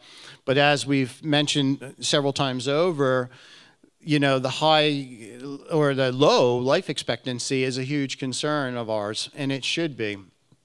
And sadly, you know, as I've creeped up the ladder with the 50s, I've encountered individuals who I've worked with who didn't necessarily also die by suicide, but simply died of natural causes caused by some type of physical illness. And as you know, COVID just, you know, expanded on that and created a huge, huge problem for officers in and of themselves. One of my former students, 30 years old, physically fit, 2 young kids died by COVID. So it's just a huge impact. Trying to move this profession forward is a combined effort. And so each year I meet more and more people, you know, from different sections of the United States, Norway, you know, and have that ability then to kind of take this profession forward. My goal as I continue, though, is to work with others to try to focus on the stress management, try to focus on stress reduction, and try to educate officers that are current officers as well as future to be aware of what they're going to possibly encounter and how to counteract that. To do so, I went to be a suicide facilitator, suicide prevention facilitator. Over the quarantine, kind of get some extra credentials in there so I can then address it with first responders. So one of my goals in the very near future is to go into the Department of Corrections and start doing trainings, free, you know, because I know that budgets always come up. It's a freebie. Go in there and start talking about it, but give a realistic glimpse of, okay, this is probably what you're encountering right now or maybe encountering, and this is what you can expect to deal with. So that is my goal, is to try to expand this and try to continue working with others. I think collectively we have a bigger voice than just one or two individuals. And I see my red thing is flashing, so I got to go. Thank you, everyone. I appreciate it. Thanks, Mike. Thank you. Tor Erik probably traveled the longest distance to be here to testify today. We'll turn it over to you. Thank you, Simon. Thank you, Simon. Is it on?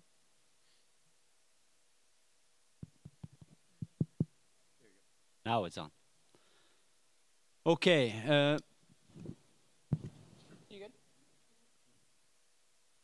Yes. Hey. Good morning, everybody. My name is Tor Erik Larsen, and I'm a correctional officer from Norway. Not right now. Right now, I'm a union leader from Norway. And I'm here to talk about a possible better way forward. I'm not saying it is a better way forward for you, but it could be. So, but first of all, my background. I'm a correctional officer. Then I turned into a union rep, and now I'm a union leader. This does not make me an expert on change, but it has given me a unique opportunity to be involved in many different processes of change, both on an individual and an organizational level. All my years of service have been either as a part of the rank and file or as a union rep. And it's as the union rep, I've been in the most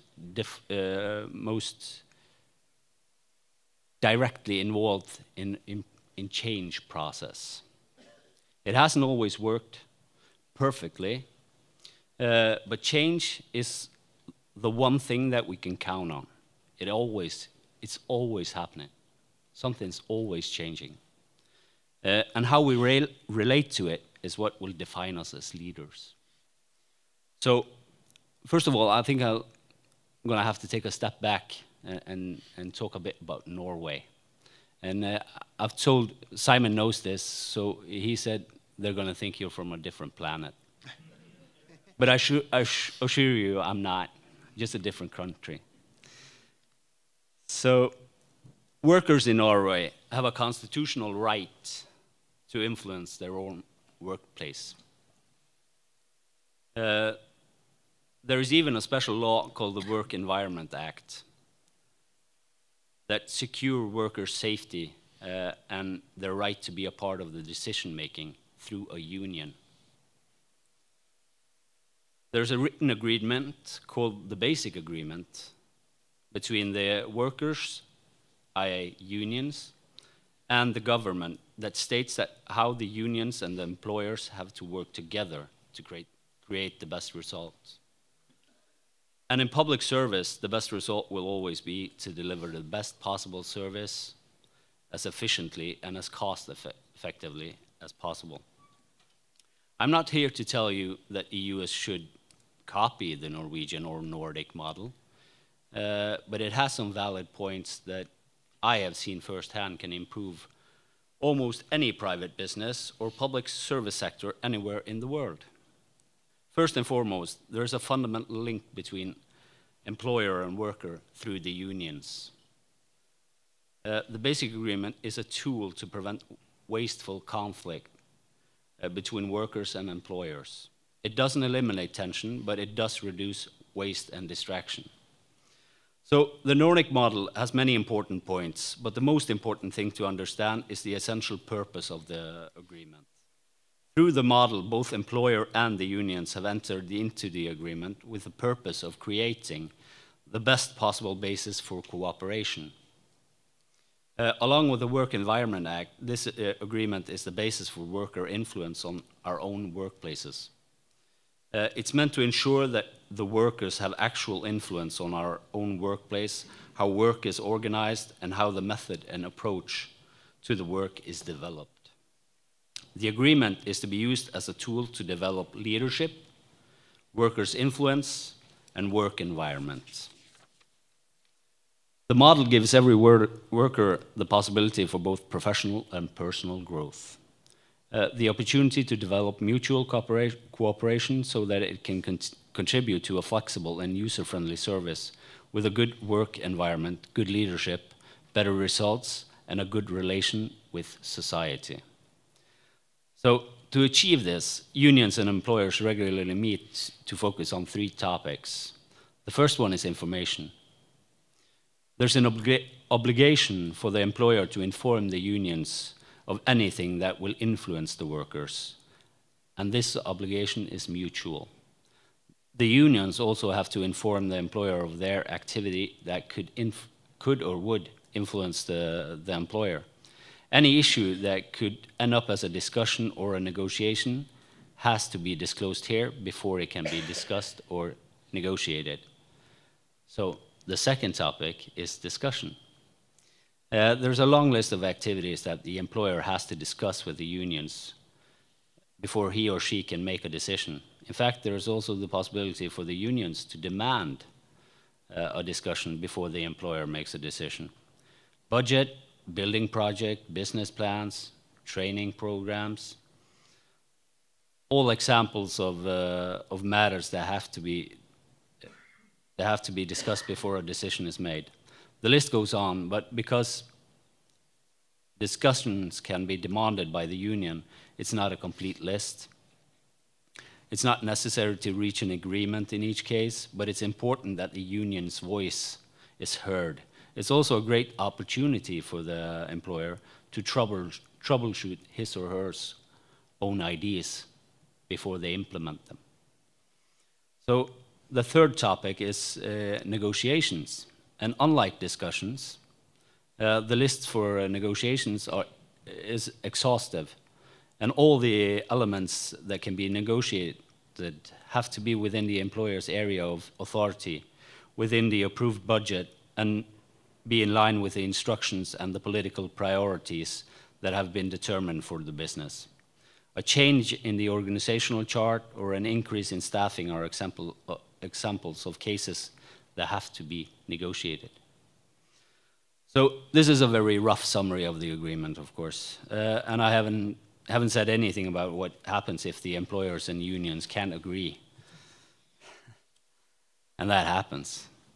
Or what if one of the parties breaches the agreement?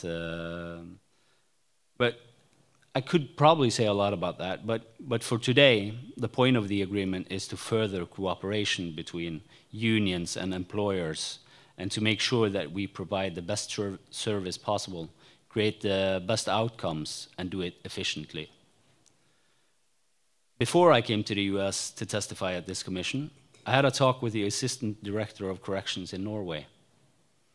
I told him I was coming here to talk about the basic agreement as an instrument for making a better way forward, and that I wonder what he would say if he was here. With his first instinct, he said, "I'm all for it." And then after a while, he said, "I don't think that involving the unions in the decision-making makes it flawless. But it certainly gives me a better basis for making making better decisions. And the fact that the unions sign off on a decision gives it more legitimacy with the workers. The bigger the decision, the more important it is to have talked it through with the unions before the decision is made. So now, what, if anything, does this have to do with change and finding a better way forward?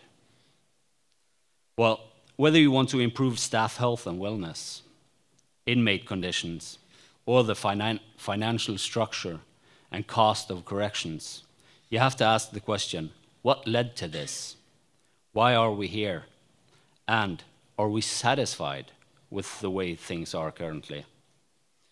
In the 1950s, these questions were asked in Norway, and that's what has led us to where we are today, a total rehabilitation of how we thought of corrections. To improve staff health and wellness, we realized that we also had to improve living conditions in prisons, and we had to look at the financial cost in a different way. We had to see cost as an investment to create a saving further down the line. The commission that asked these questions in Norway understood that to improve the impact prisons have on everyone they touch, the government had to actually invest more money directly into corrections. But in the long term, the savings would make the total cost of corrections lower.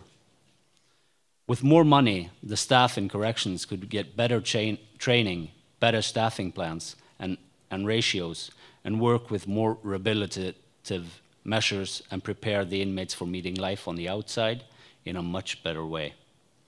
Increased staffing gives you better work hours, better possibilities for training and continuing education, better possibilities to positively influence the inmate and get to know them as people and not just inmates. But all that costs more. All that requires treating the people who work in the prisons as the true professionals they are. Crucial to succeed in the model is the focus on dynamic security. At its core, it's made the staff feel more secure at work. And next to dynamic security, we use the term static and organizational security. The dynamic security complements static elements like the walls, the fences, the doors, the cameras, and the organizational measures. Overlap between shifts so you can inform your colleagues of what's going on. Time for training, inmate-staff ratio, work hours, etc. And the dynamic way of working is basically just dialogue between officer and inmate. The general idea is that if the officer knows the inmate, it's easier to influence the inmate. And if the inmate trusts the officer, it's less likely that he or she will attack the officer, and more likely that the officer can influence the inmate in his or her decision-making going on in the future. The important thing to remember is that to implement dynamic security, you need both static and organizational security. If they are not there, it will be impossible to create a safe frame for dynamic work. In Norway, we come from a history of thinking that incarceration should be a time for solitary penance and prayer. And many citizens still think it should be that way. Today, we have evolved from that, and we use the principle of normality, which is basically just to try and make life on the inside as similar to life on the outside as possible. We believe that the deprivation of liberty is the punishment and nothing more. We try to use the time an inmate is incarcerated to make a positive change so that they are better equipped to live a life without crime when they are released. It has been a long journey from the 1950s and up to today's correctional principles. One of the main reasons we have been able to make this change is the basic agreement and the fact that employer and union have to cooperate in decision-making. This effort to change has also changed the nature of the job for those of us working in corrections. First, our training academy. In the past 70 years, we have gone from on-the-job training to a 2-year paid academy training. The academy in Norway combines academic with practical training, and it has a 1-year mandatory service after you graduate. So just imagine having 2 years to build the correct toolbox for a correctional officer. The ratio of those who are incarcerated to officers differs, but the staffing ratio is 1.1 staff to every inmate. Small but important things like the overlap between when officers leave from one shift and arrive for the next shift as a part of the organizational security. This is important so the officers can discuss follow-up on certain inmates and do a general run-up of the day. Information is important and saves lives. So we haven't reached our goals yet. And corrections in Norway is anything but flawless. But we have made progress. We still have work to do on stress, PTSD, and wellness. We have learned a lot from our brothers and sisters here about this issue, and our work isn't done. But the expectations and conditions of incarcerated have changed, and we are safer and more satisfied as a result. It takes time to reform anything, but especially corrections. Because you're not just reforming a sector of public service, you are changing parts of a cultural identity in a nation. To do that, it's important to have as many allies as possible when you start. This has not been an easy reform, and I don't think it would have been possible without the cooperation between the employer side and the unions to think outside the box, to imagine a different way of doing things, and to ensure that those of us who work on the front lines every day have our interests and voices recognized, and so that the new system works for us and for everyone it touches. That cooperation is based on a basic agreement as a tool for building cooperation and to facilitate change. It is based on respecting correctional staff and about a national culture that decided more than 50 years ago to do something different. So in closing, when you hear about the Norway model for corrections, remember what made that a success is the Norway model of co-responsibility and cooperation between unions and employers. Thank you for listening.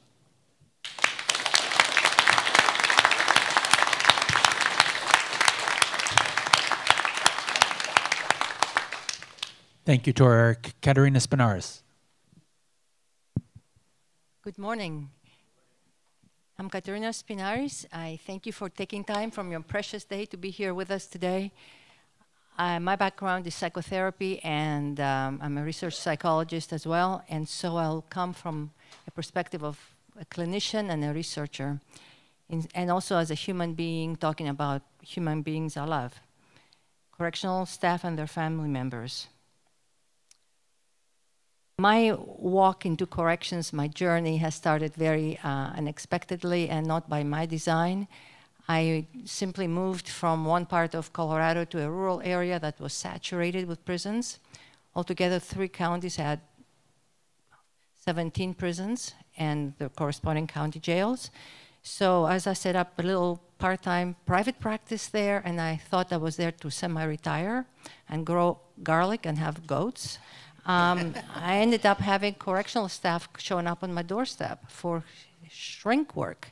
And correctional staff, families, exes, retirees, and that's when I started getting my education about what corrections can do to a human being. And I used to tell them, boy, you have an invisible tattoo on your forehead that says PTSD.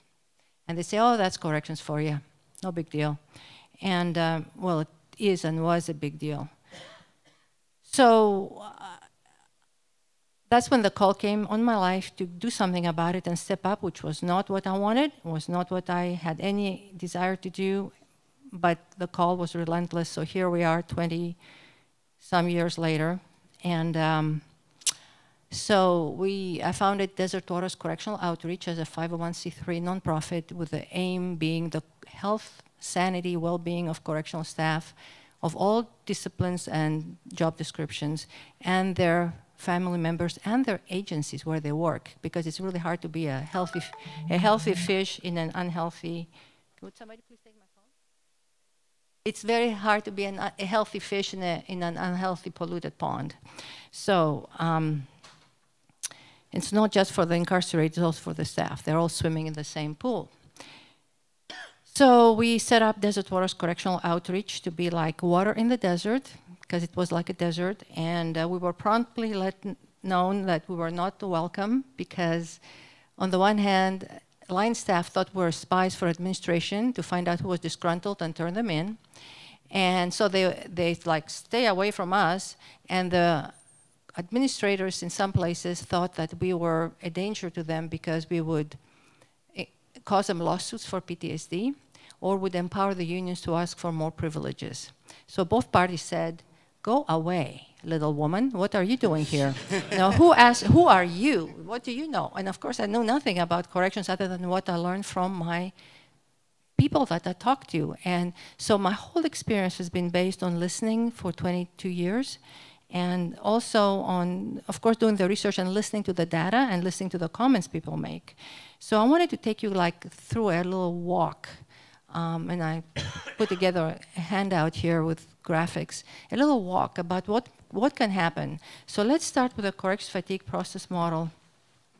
And I originated the term correction fatigue back in the year 2000 when I was trying to appease my conscience about not wanting to get involved in corrections. So I thought, okay, I'll do that for the profession and I'll kind of escape and walk away. But anyhow, what the corrections fatigue is really there because the word burnout did not fit. Burnout really addresses organizational and operational stressors. And operational in corrections would be like running 24/7 operations, like shift work, of course the mandatory overtime that we seem to have nationally, equipment issues, plant issues, temperature, locks work, whether they're working or not, all those kinds of things. Organizational stressors are more the interpersonal friction, clashes, leadership styles, how promotions get done, how investigations get done, how evaluations get done, the people factor. But burnout is missing the aspect of trauma, and corrections work is saturated. I mean, saturated with exposure to traumatic material, either directly in your face, you witness it with your own eyes or hear it in your own ears in real time, or you see somebody else getting affected, which with an incarcerated person or a coworker being attacked, whatever, dying of natural causes in front of you, whatever it might be. Or you hear about it, learn about it, see the video later, read the memo, read the files. People are saturated with incredible numbers of exposure to trauma directly and indirectly. So the word burnout did not capture that. So to me, correction fatigue is the cumulative effect of all those exposures, operational, organizational, and traumatic, like one big pot of stew, and you keep just turning and turning and turning the stuff in there and churning them around, and they affect each other, they can aggravate each other, like short staffing, operational stressor will lead to an increased risk of an assault happening, which would lead to, of course, trauma, and then it would lead to kind of staff arguing and blaming each other or their administration or hating whoever attacked them, and then people call off sick because they don't want to go back into that environment or they're mad at somebody, so it keeps going and going and going. And all that impact starts feeding into this hurricane or toilet bowl, whatever you want to look at it as. It starts feeding into the person at the individual level. So people start to change. You guys talked a lot about change. And so how do they change? We'll start with the negative personality changes. For example, somebody who was gregarious, trusting, friendly, warm and cuddly, become like a wounded grizzly, a prickly, whatever, cactus, and they are very kind of short, irritable, impatient, hostile, rude, mistrusting, reclusive, unfriendly, whatever you want to call it, person, difficult to get along with. health starts declining. For one thing, being angry a lot affects our health. So physical health, psychological health, spiritual health, they all go down the toilet. People start developing all kinds of ailments in their 20s, blood pressure meds in their 20s that they used to be fine and healthy before. They start becoming more depressed, panic attacks start setting in. Then we have the post-traumatic symptoms, of course, piling up over time, depression. And of course, all that affects functioning. How could it not? So people don't operate well in their community, in their homes. They don't keep up with their responsibilities. They don't keep up with taking care of their dependents. They don't enjoy anymore what they used to enjoy. They at work, they start cutting corners, don't have breaks in terms of anger. So they lose it with people at work and at home. And as enough people in the workplace have those issues happening, it becomes the norm. It permeates. It's like a contagious virus. It spreads. And so the whole culture, the whole workforce culture, the whole workplace starts reeking of that same stench. And it starts looking the same. And so a new hire walks in the door and they get hit with that negativity, that hopelessness, that darkness, that callousness, that impatience, that like, I'm not going to talk to you till you prove yourself that you're going to stay, so I'm not going to talk to you for a year. And on it goes. And of course it affects the people they manage and supervise. And of course it goes home, because the same brain is at work as it is when it goes home. They don't switch their brains off. So the same things affect family, and family becomes the collateral damage. They never signed up for the job, but they did, and they didn't know it. So it keeps spreading and snowballing, and the symptoms of corrections fatigue end up becoming causes because they impact other people, and it snowballs and snowballs and snowballs. So what do we want to be doing? Because Desert Waters was based and founded on the principle of research-based education, and I'm really thankful for Devin Walker bringing that up, but really that is our focus, research-based education, because I believe information is power, and people need to understand what's going on. They need to have a roadmap. They need to have a roadmap about what's happening to them, about how they've changed, why they've changed. Instead of beating themselves up and hating who they've become, it's like, oh, that's how I ended up there. No wonder. So I'll go to the third graph. The moving forward well, my 3 wishes. One thing we have been doing, and I've seen a tremendous improvement since 2003 when Desert Waters was founded to today. It's like night and day in terms of people opening up and accepting, and we're doing a tremendous number of training of instructors in our courses. One of our courses is an award-winning one, the From Correction Fatigue to Fulfillment. We have versions for new hires, for seasoned staff, for administrators, for parole and probation, for juvenile corrections, detention and juvenile community. We also address issues of administrators because they get forgotten in the mix. So there's much, much more of an openness. And yet there's still such a huge need. And 8 hours, if you get them, 8 hours a year are like a minuscule drop in a huge bucket. We need things that are much more ongoing, much more entrenched, much more part and parcel of how we do corrections. So my 3 wishes, and if we have time, we'll go to the third slide image later. First of all, is we have to factor into wellness for staff the effects of constant, continual, ongoing, chronic exposure to danger and high stress, and how they affect the brain, how they literally wire our brain at levels that we cannot control voluntarily. So people who feel under threat a lot, and we talk about hypervigilance in corrections all the time, they are in a fight and flight mode way too much. And so as correction styles are changing for good reason, and we are emphasizing more rehabilitation and the fact that we're all human, everybody involved is human, we have to factor in that people are wired to either run in the opposite direction or attack and suppress the danger, stop the danger from hurting them. And it's a very big stressor for staff to, especially when they're chronically, partially sleep deprived.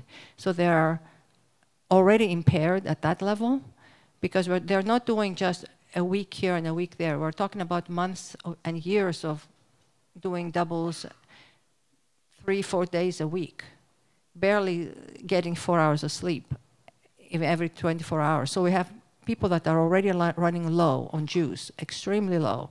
And then we put them in very high demand environments where they have to be on their toes and respond and have good self-control. Well, we have to factor in how their brain has been wired to be reactive to either squelch danger or get away from it. And this has to be taken into account because people have not been aware of that, and so they have not been including it as, oh, this is something that's a reality that may influence the uses of force, may influence how people interact with each other, may influence how even supervisors address their subordinates. Then the next big thing, from everything I hear, because remember, I've never worked a day in corrections in my life, but what I hear from staff across the board from all over the country is that as the pendulum has swung towards more acknowledgement and understanding of the needs and rights of people who are incarcerated for whatever reason, we need to also keep into account the needs and rights for safety of staff, because they sort of get in our blind spot. And we forget that if staff are not safe and feel taken care of, they are not going to be delivering what you want them to deliver. There is no way that the mission of an agency for rehabilitation will be accomplished with impaired, broken down, freaked out, paranoid staff. Reactive, totally. Okay, thank you. So, yeah, I mean, if you have somebody who's ready to pounce on you at the drop of a hat because they're they're threatened all the time, they're not going to be stopping and being empathetic and a good listener. They can't. Their brain is in survival mode. So we have to take that into account. They're put in an impossible position to be this self-controlled, mature professional when they are crumbling on the inside and when they feel very, very unsafe. And they feel, the expression, of course, thrown under the proverbial bus. And it's not going to work. We're kidding ourselves if we think that we're going to have good rehabilitation. They're going to check the box, pay lip service, but no, it's not going to really happen. We need to have healthy staff. The biggest investment an agency can do, or anybody who cares about the rights of the incarcerated, the biggest thing they could do in my book is do everything they can to keep the staff safe and healthy. Because if you have healthy staff, it's like the tools, a carpenter, a machinist, a mechanic. What do they want? They want good tools. Can a carpenter build, I don't know, whatever they build, kitchen cabinets, with broken down tools, chipped, broken, cracked, not oiled, whatever?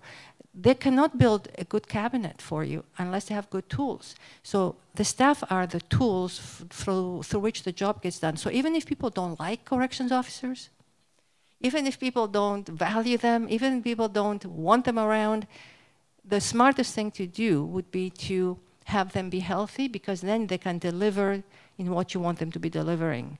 So even if you don't like them, please take care of them. The other part is,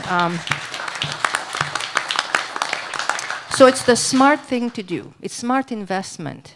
The other thing is that, of course, it's the moral thing to do, the ethical thing to do. If you send somebody to a toxic spill in their little sandals and shorts, hey, that's not right. They need a hazmat suit.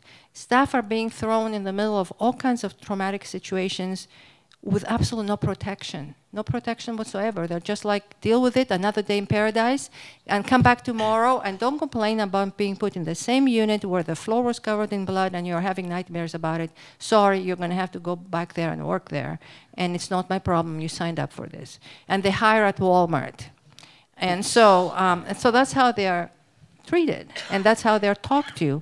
And that bothers me a lot, because that's not right. So we're throwing them in the middle of the toxic spill and not giving them the hazmat suits. So, and we need to. And so how can they take care of things if they are not in shape to do so?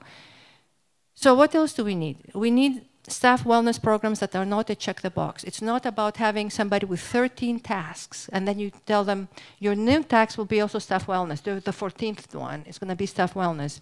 We need to have positions created for staff wellness dedicated. That's their full-time job. And they have policies and procedures backing them up. They have budget line items backing them up. It's not going to go away flavor of the month type with the next administration, the next governor, the next warden. That is going to be here as part and parcel because you cannot run facilities with broken down tools. So you have to have tools in shape. So we need things like preventative measures. And again, thanks, Stefan, for bringing that up. It's so much easier to take care of things than fix something that's broken. An ounce of prevention, right? Birth upon a cure. So trying to do things preventatively, equipping, that's one of the things we're doing with both families and staff, making them aware of what's coming, what to expect, how to read the roadmap that they're on, and then having also processing capabilities and resources that are correction specific and people understand corrections folks. Because I've had so many people tell me when I was still doing the therapy piece, you're the fourth person I tried and I'm amazed I even tried. I was about to give up. Everybody else could not understand the context of where I'm coming from. And they thought I was just a mean spouse when they didn't understand why I would come home in a rage. And so we need correction specific, educated therapists and other literature that addresses their issues. And, well, there's, let me look at the third, we have a minute and 24 seconds. The third diagram, we need everybody to do their part. There's no magic bullet. I don't believe in magic bullets. That's all fantasy. We need everybody in the system to do its part, their part. And I'm talking now the professionals. I'm not talking the incarcerated. They have enough on their plate doing other stuff. I'm talking about the fact that administrators need to set up whatever, the policies, the procedures, the budget line items, and be held accountable to following through and not having things swept under the rug and go away because of other stressors. They need to do their part. Peers need to do their part, how they treat each other. A lot of times staff tell me my problem is not the incarcerated, my problem is other staff. So it's about how people treat each other and not abuse and beat on each other. And then the individual person needs to do their part, which is if you're trained and you get tools, you put them to practice. I don't care if it's one of them only, start doing something. So we need everybody doing their part for us to move forward. Otherwise, it's going to be jerky little movements here and there and the flavor of the month kind of approach. And then we're going to stay in that misery. And it's way too many people die every day, as you said, and have lousy life experiences. So thank you very much. Thank you. Let's give all three panelists a round of applause.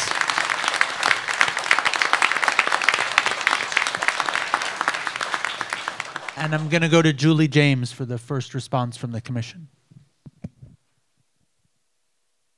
Thank you all so much for the work you do. You've really dedicated your lives to this, and I appreciate it so much. We've had a lot of wonderful imagery today that I think helps those of us who haven't carried the keys understand a little bit of what you're going through. I just keep coming back to this, the rain that is just falling on all of us, the secondhand smoke, the toxic pond. And I am angry on your behalf because this isn't a problem that you should have to treat.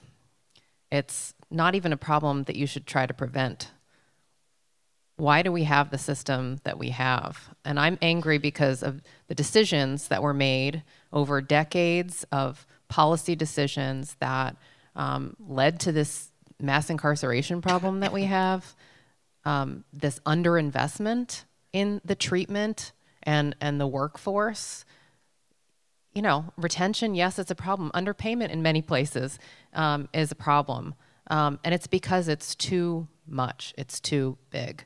And we are, I think, overdue for a reckoning for that. So I'm carrying that.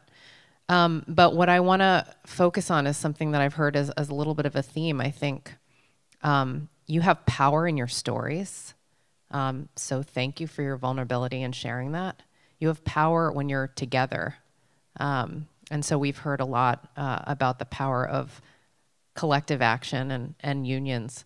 I am glad at Arnold Ventures that we're able to support some innovative approaches to conditions, and there are a lot of folks in this room who have worked on those things. So there is light, you know, there is possibility, but I think we have to look at the bigger picture. This triangle is so helpful for the system, but who's influencing what that system looks like, what the pond is, and it's policymakers. And you know, some of the work that we do is around advocacy as well. It's not just looking at what's happening inside prisons, but who's making the decisions about that.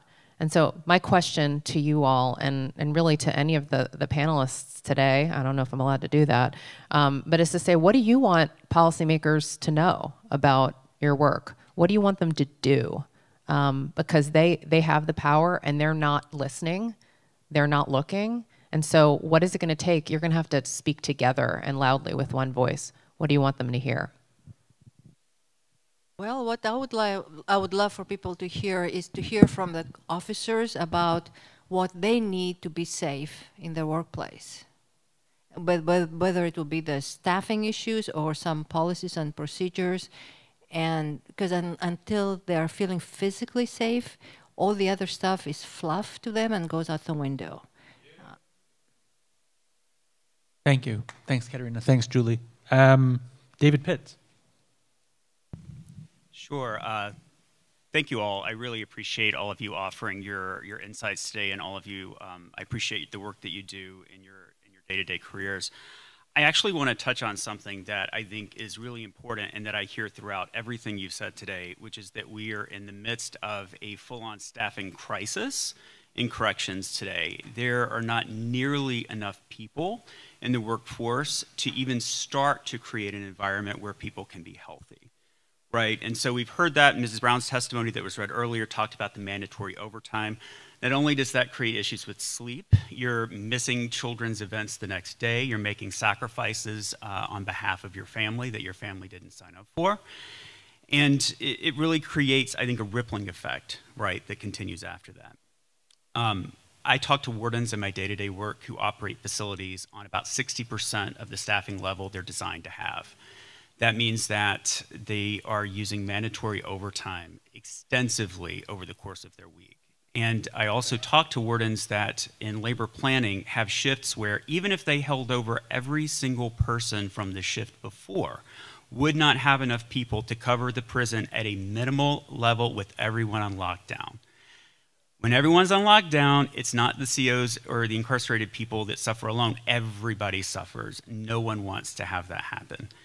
And so what can the wardens actually do? Well, so I hear from them that they are lowering the age from 21 to 18. So when you're 18, you can join corrections now.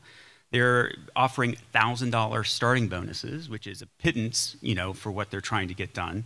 And they're trying to shorten academies in an effort to get bodies into facilities faster. And that goes certainly against everything that we've talked about today with the training.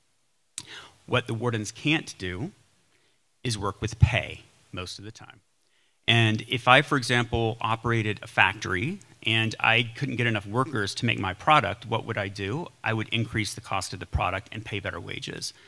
But we have legislatures that are involved in setting budgets, and legislatures historically have not liked to give money to corrections organizations because it's not always the politically popular thing to do. And so I mention all of this to follow Julie's comments about the decades of policy decisions that have gotten us where we are, to say that for those of us who work in policy, counting me, I think it is on us to say to policymakers that investment in the professional careers associated with this line of policy is crucial. People are dying because this is not being compensated properly.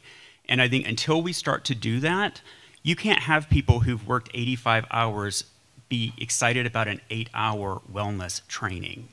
That's the last thing that they want to do in their week. On their day off. On their day off, if they have one. And so I don't have a question for folks so much, it's just to ask that all of us consider how we can play into, I guess, the advocacy necessary to get resource levels where they need to be so that people who work in prisons are compensated as the professionals they are. And even though we may not get to those ratios that you mentioned earlier or get to a 2-year academy, I think we have a lot of progress that we can make in getting closer to that. So thank you all again for what you do, and I appreciate being here today. Thanks very much, David. Bryanna, I'll send it down to you if you want to. Thank you so much. I have learned a lot today. I'm honored to be able to join and listen to each of you as you share your heart, your stories, your experience, and your research. So thank you.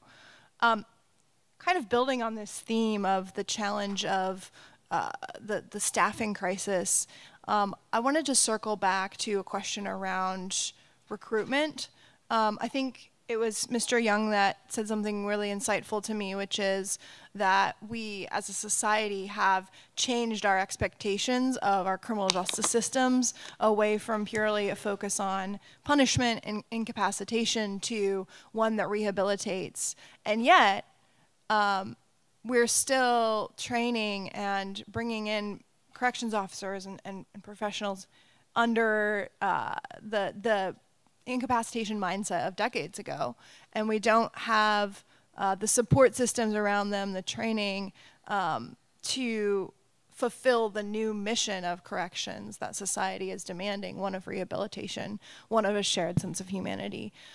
So I'm curious, from a recruitment perspective, I had the opportunity to spend some time with former Director of Corrections, Leanne Birch, in North Dakota, and she showed how they were revamping all of their materials. They were rethinking what even the profile of an effective corrections professional looks like.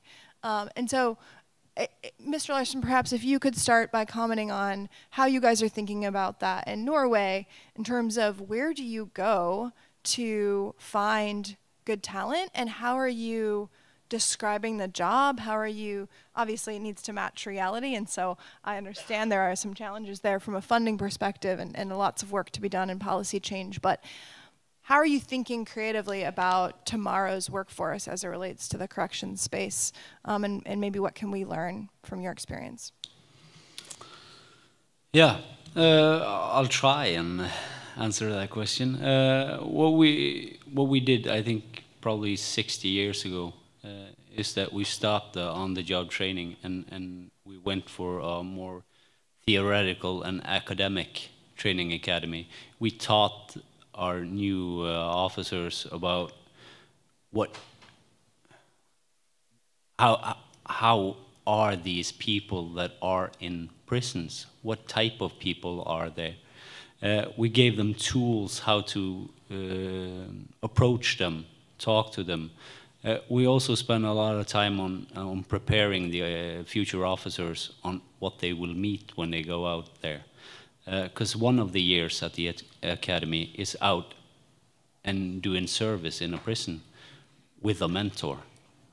So you're kind of eased into the profession. And in the recruitment, you now do it as part of a degree. So once you've finished the academy and worked for a year or two, then you can apply to take the bachelor's degree. So I'm not sure if that's the best way to go, because it's in its heart, it's kind of a practical job. But you can, if you use the time properly, you can prepare the future officers for what they're going to do. Like I heard a lot of people talking about here today, that they lack the preparation for what they were signing up for. So you could do that, but it won't fix everything. Because you have to continue education all the way. Also, because you're not you're not finished with your education when you finish the academy. That's part of your education starts when you finish the academy. Then you have to reamp it. I'll go down to you, Juan Gomez. Yeah, I want to say I want to thank everyone here, especially for your service. those from the military and those that had to serve behind those walls as a result of that war on drugs, the war on gangs. I was locked up. I remember Ralph Anderson, he ended up moving to Idaho. He said, you know, the population's changing. I'm going to get out of here before it gets worse. He said, because whatever happened in the 80s, they're starting to talk to us about what's going to happen when you have the children of those who have been addicted to drugs, especially crack, and the mental health conditions we're not going to be prepared for, and they're not going to bring us better training. So I say that because one of the biggest, I think, someone mentioned cognitive dissonance, and what I'm hearing is that there's deep-seated harm, hurt, loss, grief, and there has never been a time to be able to mourn about some of this stuff. We just go back at it. And the trauma and the drama didn't start when you started the first day there. Many of you, many of us, we bring it there. And that comes home. I had to go to South Carolina a few years ago after one of the worst prison riots in Attica. 7 men lay dead. Many more terrorized, traumatized. They brought that home and they had to get stuck with it. You know, there ain't nobody coming in there. So they said, hey, can you all come in here and help support? Because I hear about the support that are physical and mental, but you cannot forget the relational, the emotional, and the spiritual, which we alluded to. You know, for instance, we come here, right, and we are indigenous land here. We ought to honor our elders, our ancestors, the Piscataway, the Algonquin people, right?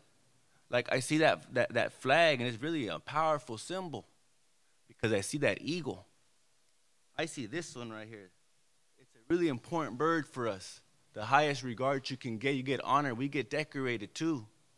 You know, so I want to take the time to honor all of you in a good way, in our indigenous way, because we have to think something different. This is a baby bald eagle. It was given to me in Sibicu, in Arizona, by the White Mountain Apaches. They had to have a fight with the military there just so they can maintain their lands. So I'm gonna take the time, right, to step right there and sing a song that came to me. I was in Germany. They took us to an internment camp, and the song came to me right there. It's talking about we gotta call upon our Mother Earth to help heal us, to help work, because this is you need to, in some of these places. I was working in Rikers Island from last July all the way to December, and I'll tell you, you don't want to be incarcerated there. You don't want to work there. It's crazy. It's off the hook. So before they get to prison, they're in jail. And it's off the hook over there. So like I said, just a moment of silence and think about, you know, all those that came before you. Think about your families. Think about all that. You know, so.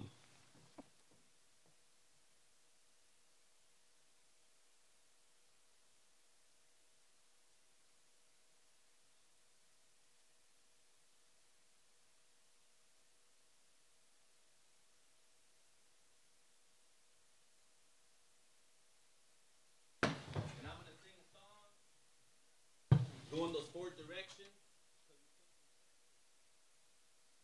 And at the very end, I'm going to blow this whistle.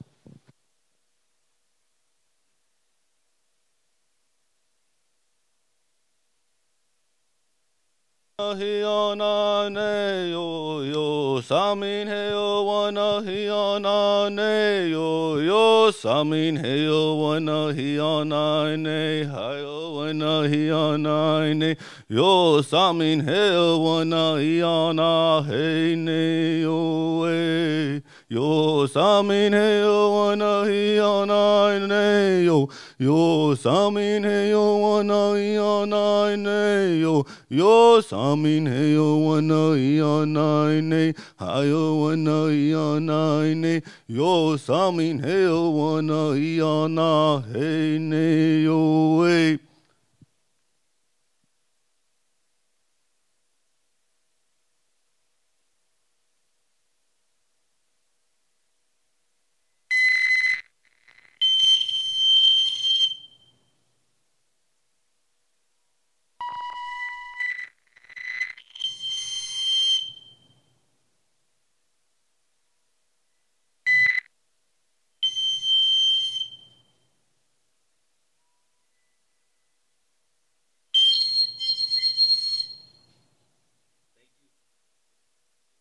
You know, thank you for all the work, for all the hardships.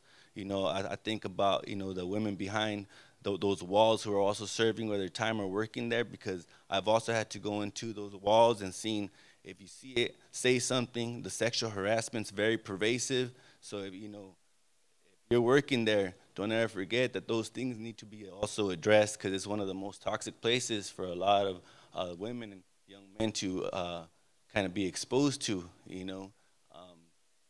Thank you so much, and like I said, I say that much, you know, in the best way, you know, like I say, they are the glory, you know, they are the powerful, you know, they are the ancestors. Tamo. Thank you, Juan.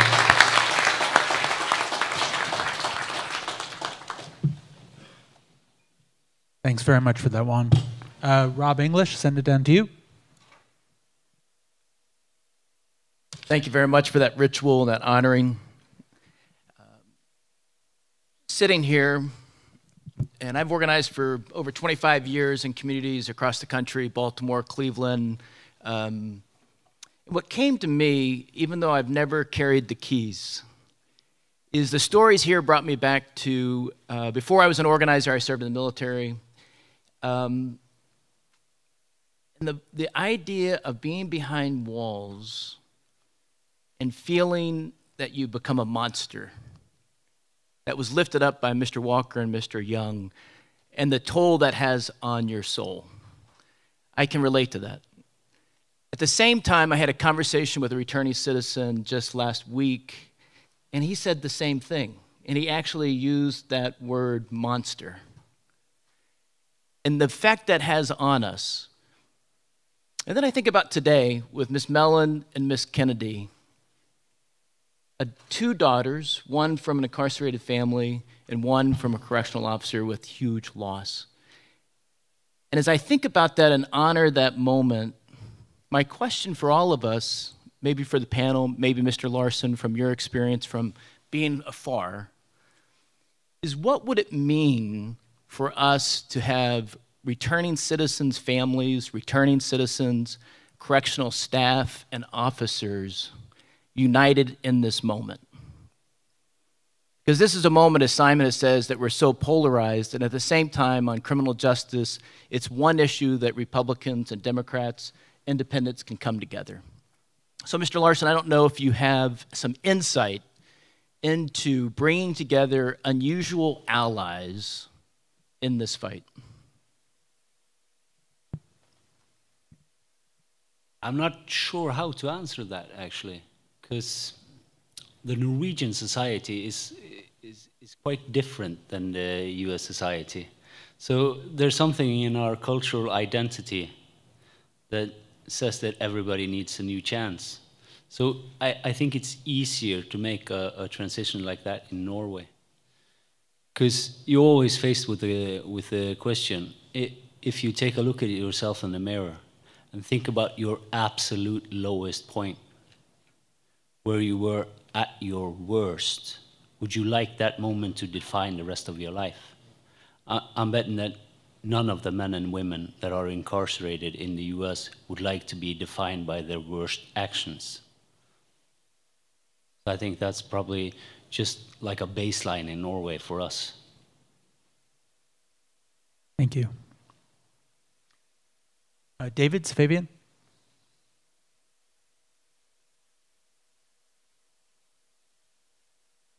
Thank you. So, for those of you who don't know, aside from being a lawyer, I'm a former police officer, and I'm also formerly incarcerated. After listening today, I kind of have come away with three things. First is, I'm reminded today that the job the correction officers do is one part law enforcement officer, one part social worker, one part counselor and mediator, one part mentor, and really fundamentally restorer. And, you know, you all, you know, we all hear about the thin blue line. You guys are really on the thin blue line because you have this charge of safeguarding communities, safeguarding the people you're charged with overseeing, and safeguarding each other. But the mission there on the public safety side is should be equally focused on rehabilitation and reentry, hopefully redemption, because those parts make every neighborhood safer. Really what I kind of bottom line that I'm walking away from is the profound policy parallels, ironically, between the life and job of a corrections officer and those that you're charged to oversee. Mental health, the intergenerational cycle of trauma. And I think at the end of the day, challenges you all have are linked, believe it or not, to many policies that we advocate on justice reform. We have too many people incarcerated. We don't have enough resources to make sure that corrections officers have the things that they need. They're more in danger because of overcrowding. If they don't have the tools, as the panelists talked earlier about, to help reform and rehabilitate, what's the purpose of the job? I think that kind of is where it all comes down. The real issue, it seems to me, is do we treat the symptoms? With all due respect, mental health care is important, but it's a Band-Aid, as Mr. Walker told me during a break. Or are we treating the problems caused by the system? And it really, again, steal a line from Mr. Walker, it comes down to humanity, it seems to me. Prisons cannot be places where officers or inmates have to check their humanity at the door. Because then it becomes a horrible job that nobody wants to do, and it's no longer a profession, it's a job. So it seems to me that we really need to we have to focus on the symptoms. I agree with everybody I've heard today. But we really have to focus on the change of culture, the change of mission, so that people who decide to go into this profession, as opposed to we've heard the job, are going in there because they're rewarded. They're rewarded economically, they're rewarded spiritually and emotionally, and they have job satisfaction out of it. All you're doing is carrying the keys. I'm not sure that's a great job. And then as the professor talked about, it becomes a stopover for other gigs. I'll close this, and I don't have a question, obviously. We're in D.C., the home of the filibuster. Einstein defined insanity as doing the same thing over and over and over again and expecting a different result. And our bottom line has to be the culture of change, which has to focus on rehabilitation, which makes progress on officer safety. Yes, the short-term Band-Aids, as we talked about, are important, but until we transform prisons from human warehouses to places of accountability and rehabilitation, I'm afraid we're going to continue the insanity going forward. And so my only advice, hope, prayer, wish is that everybody in this room starts to echo the messages that we've heard today, not to each other, because that's a little bit of preaching to the choir, but to the people that actually set budgets, make the rules, decide who does and doesn't have to go to prison and for how long.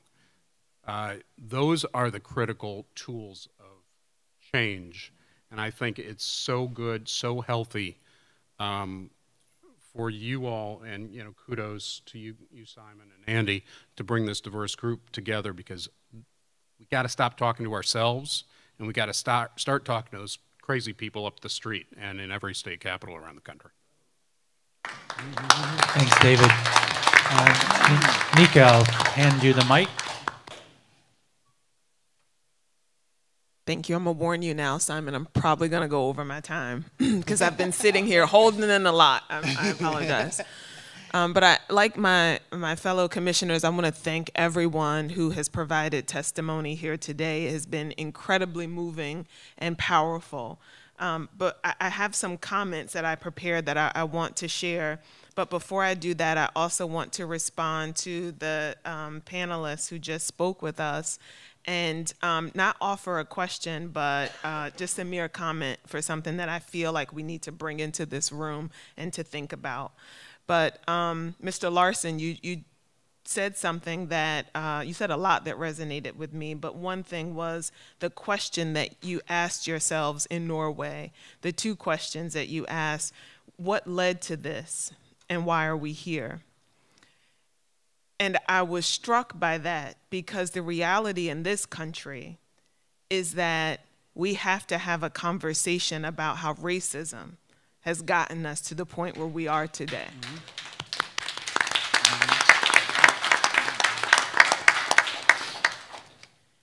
This system that we have in this country of mass incarceration is rooted in a fear of Black and brown people. And I heard the gasp in the room as Mr. Larsen, you said that the staffing ratio was 1.1 staff members to one person incarcerated. And I've heard many comments here today about how we need to recruit more staff and what we can do to recruit more staff.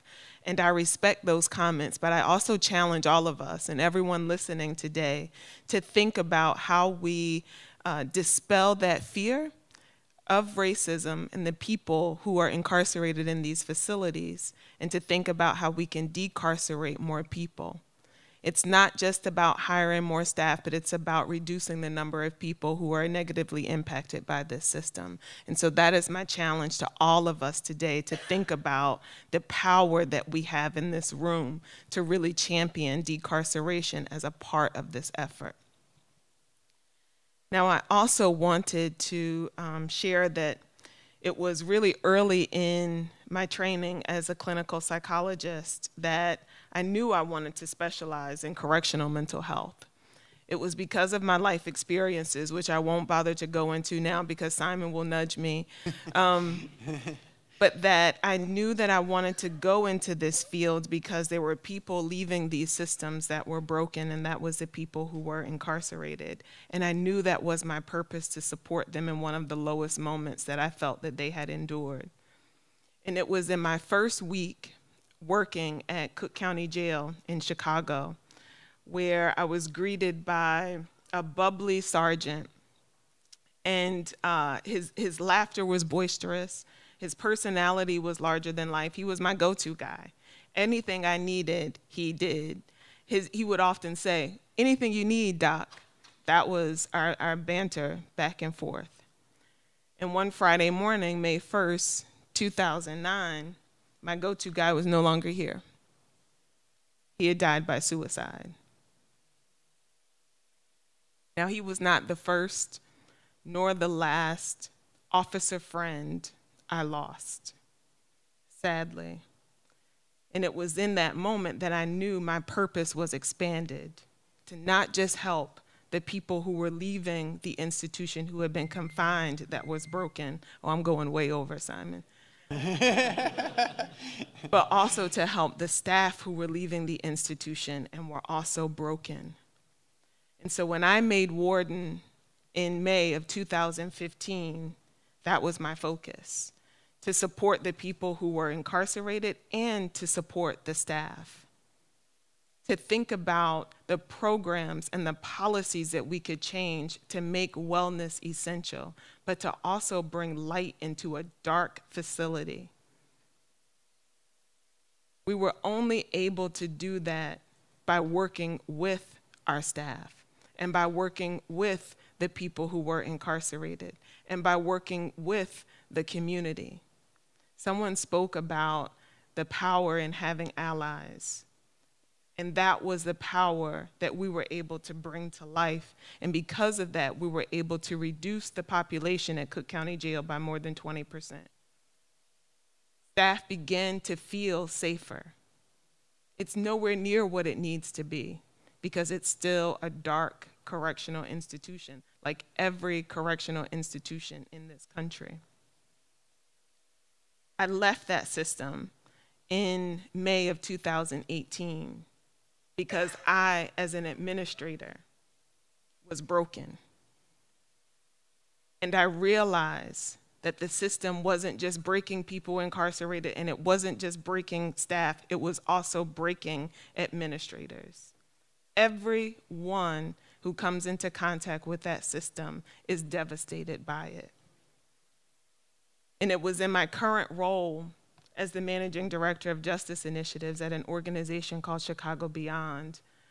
We're an impact investor fighting for justice. It's in this role that I have been able to take all of those cumulative experiences and to work with all of those groups, current and former correctional leaders, current and former correctional staff, people who are incarcerated and people who have been incarcerated, and community members, and to say we have to invoke change. We can no longer sit on the sidelines.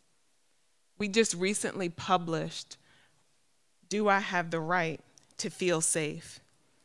And I ask that each of you go to our website, chicagobeyond.org, and download this publication, because it was written with Andy Potter, Simon Greer, Corey Post, and the whole One Voice United team.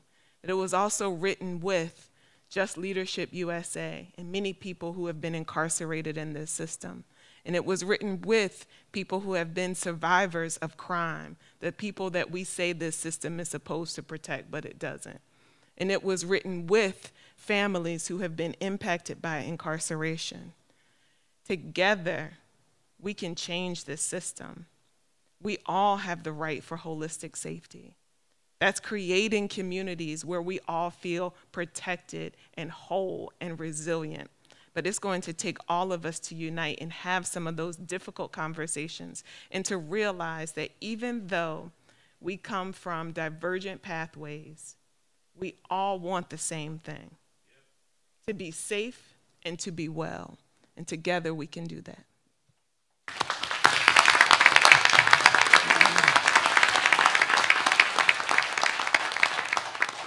A very well used 2 minutes.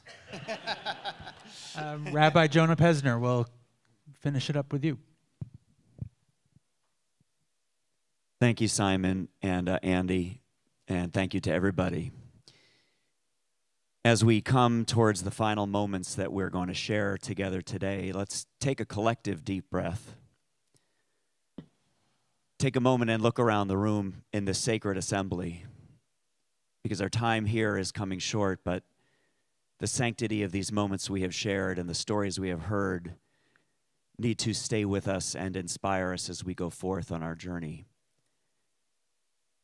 It's recorded in Hebrew scripture that my ancestors, the children of Israel, the Hebrew slaves, cried out in a collective lament, and it was then that God heard their cries and began the process of redemption, the transformation of a people in a box, trapped and suffocating, having been stripped of their humanity,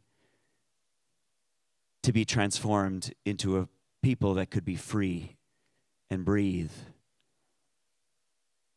Today we have heard that collective cry, the lament of the families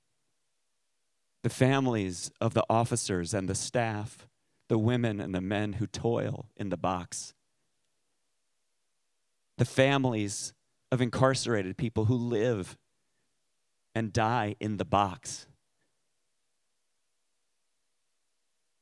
We are taught in Ezekiel, God says, as surely as I live, it is not the death of someone who has done wrong that I seek, but rather that she or he return and live. So forgive us, God, because your children are dying. The officers and the staff and the people who are trapped in the box are dying. And that, as surely as you live, O God, is the sin. So challenge us, inspire us, and guide us, O God, as we go forth on our journey. to realize that correction, in your ancient language, tikkun means repair, return, and heal. May we litaken olam b'malchut Shaddai. May we repair all that is broken here on earth so that our world will be like the heavenly kingdom above, a place of love and life and mercy for all your children. Amen. Thank you all for joining us for what we promised was the first ever Blue Ribbon Commission on Correctional Wellness.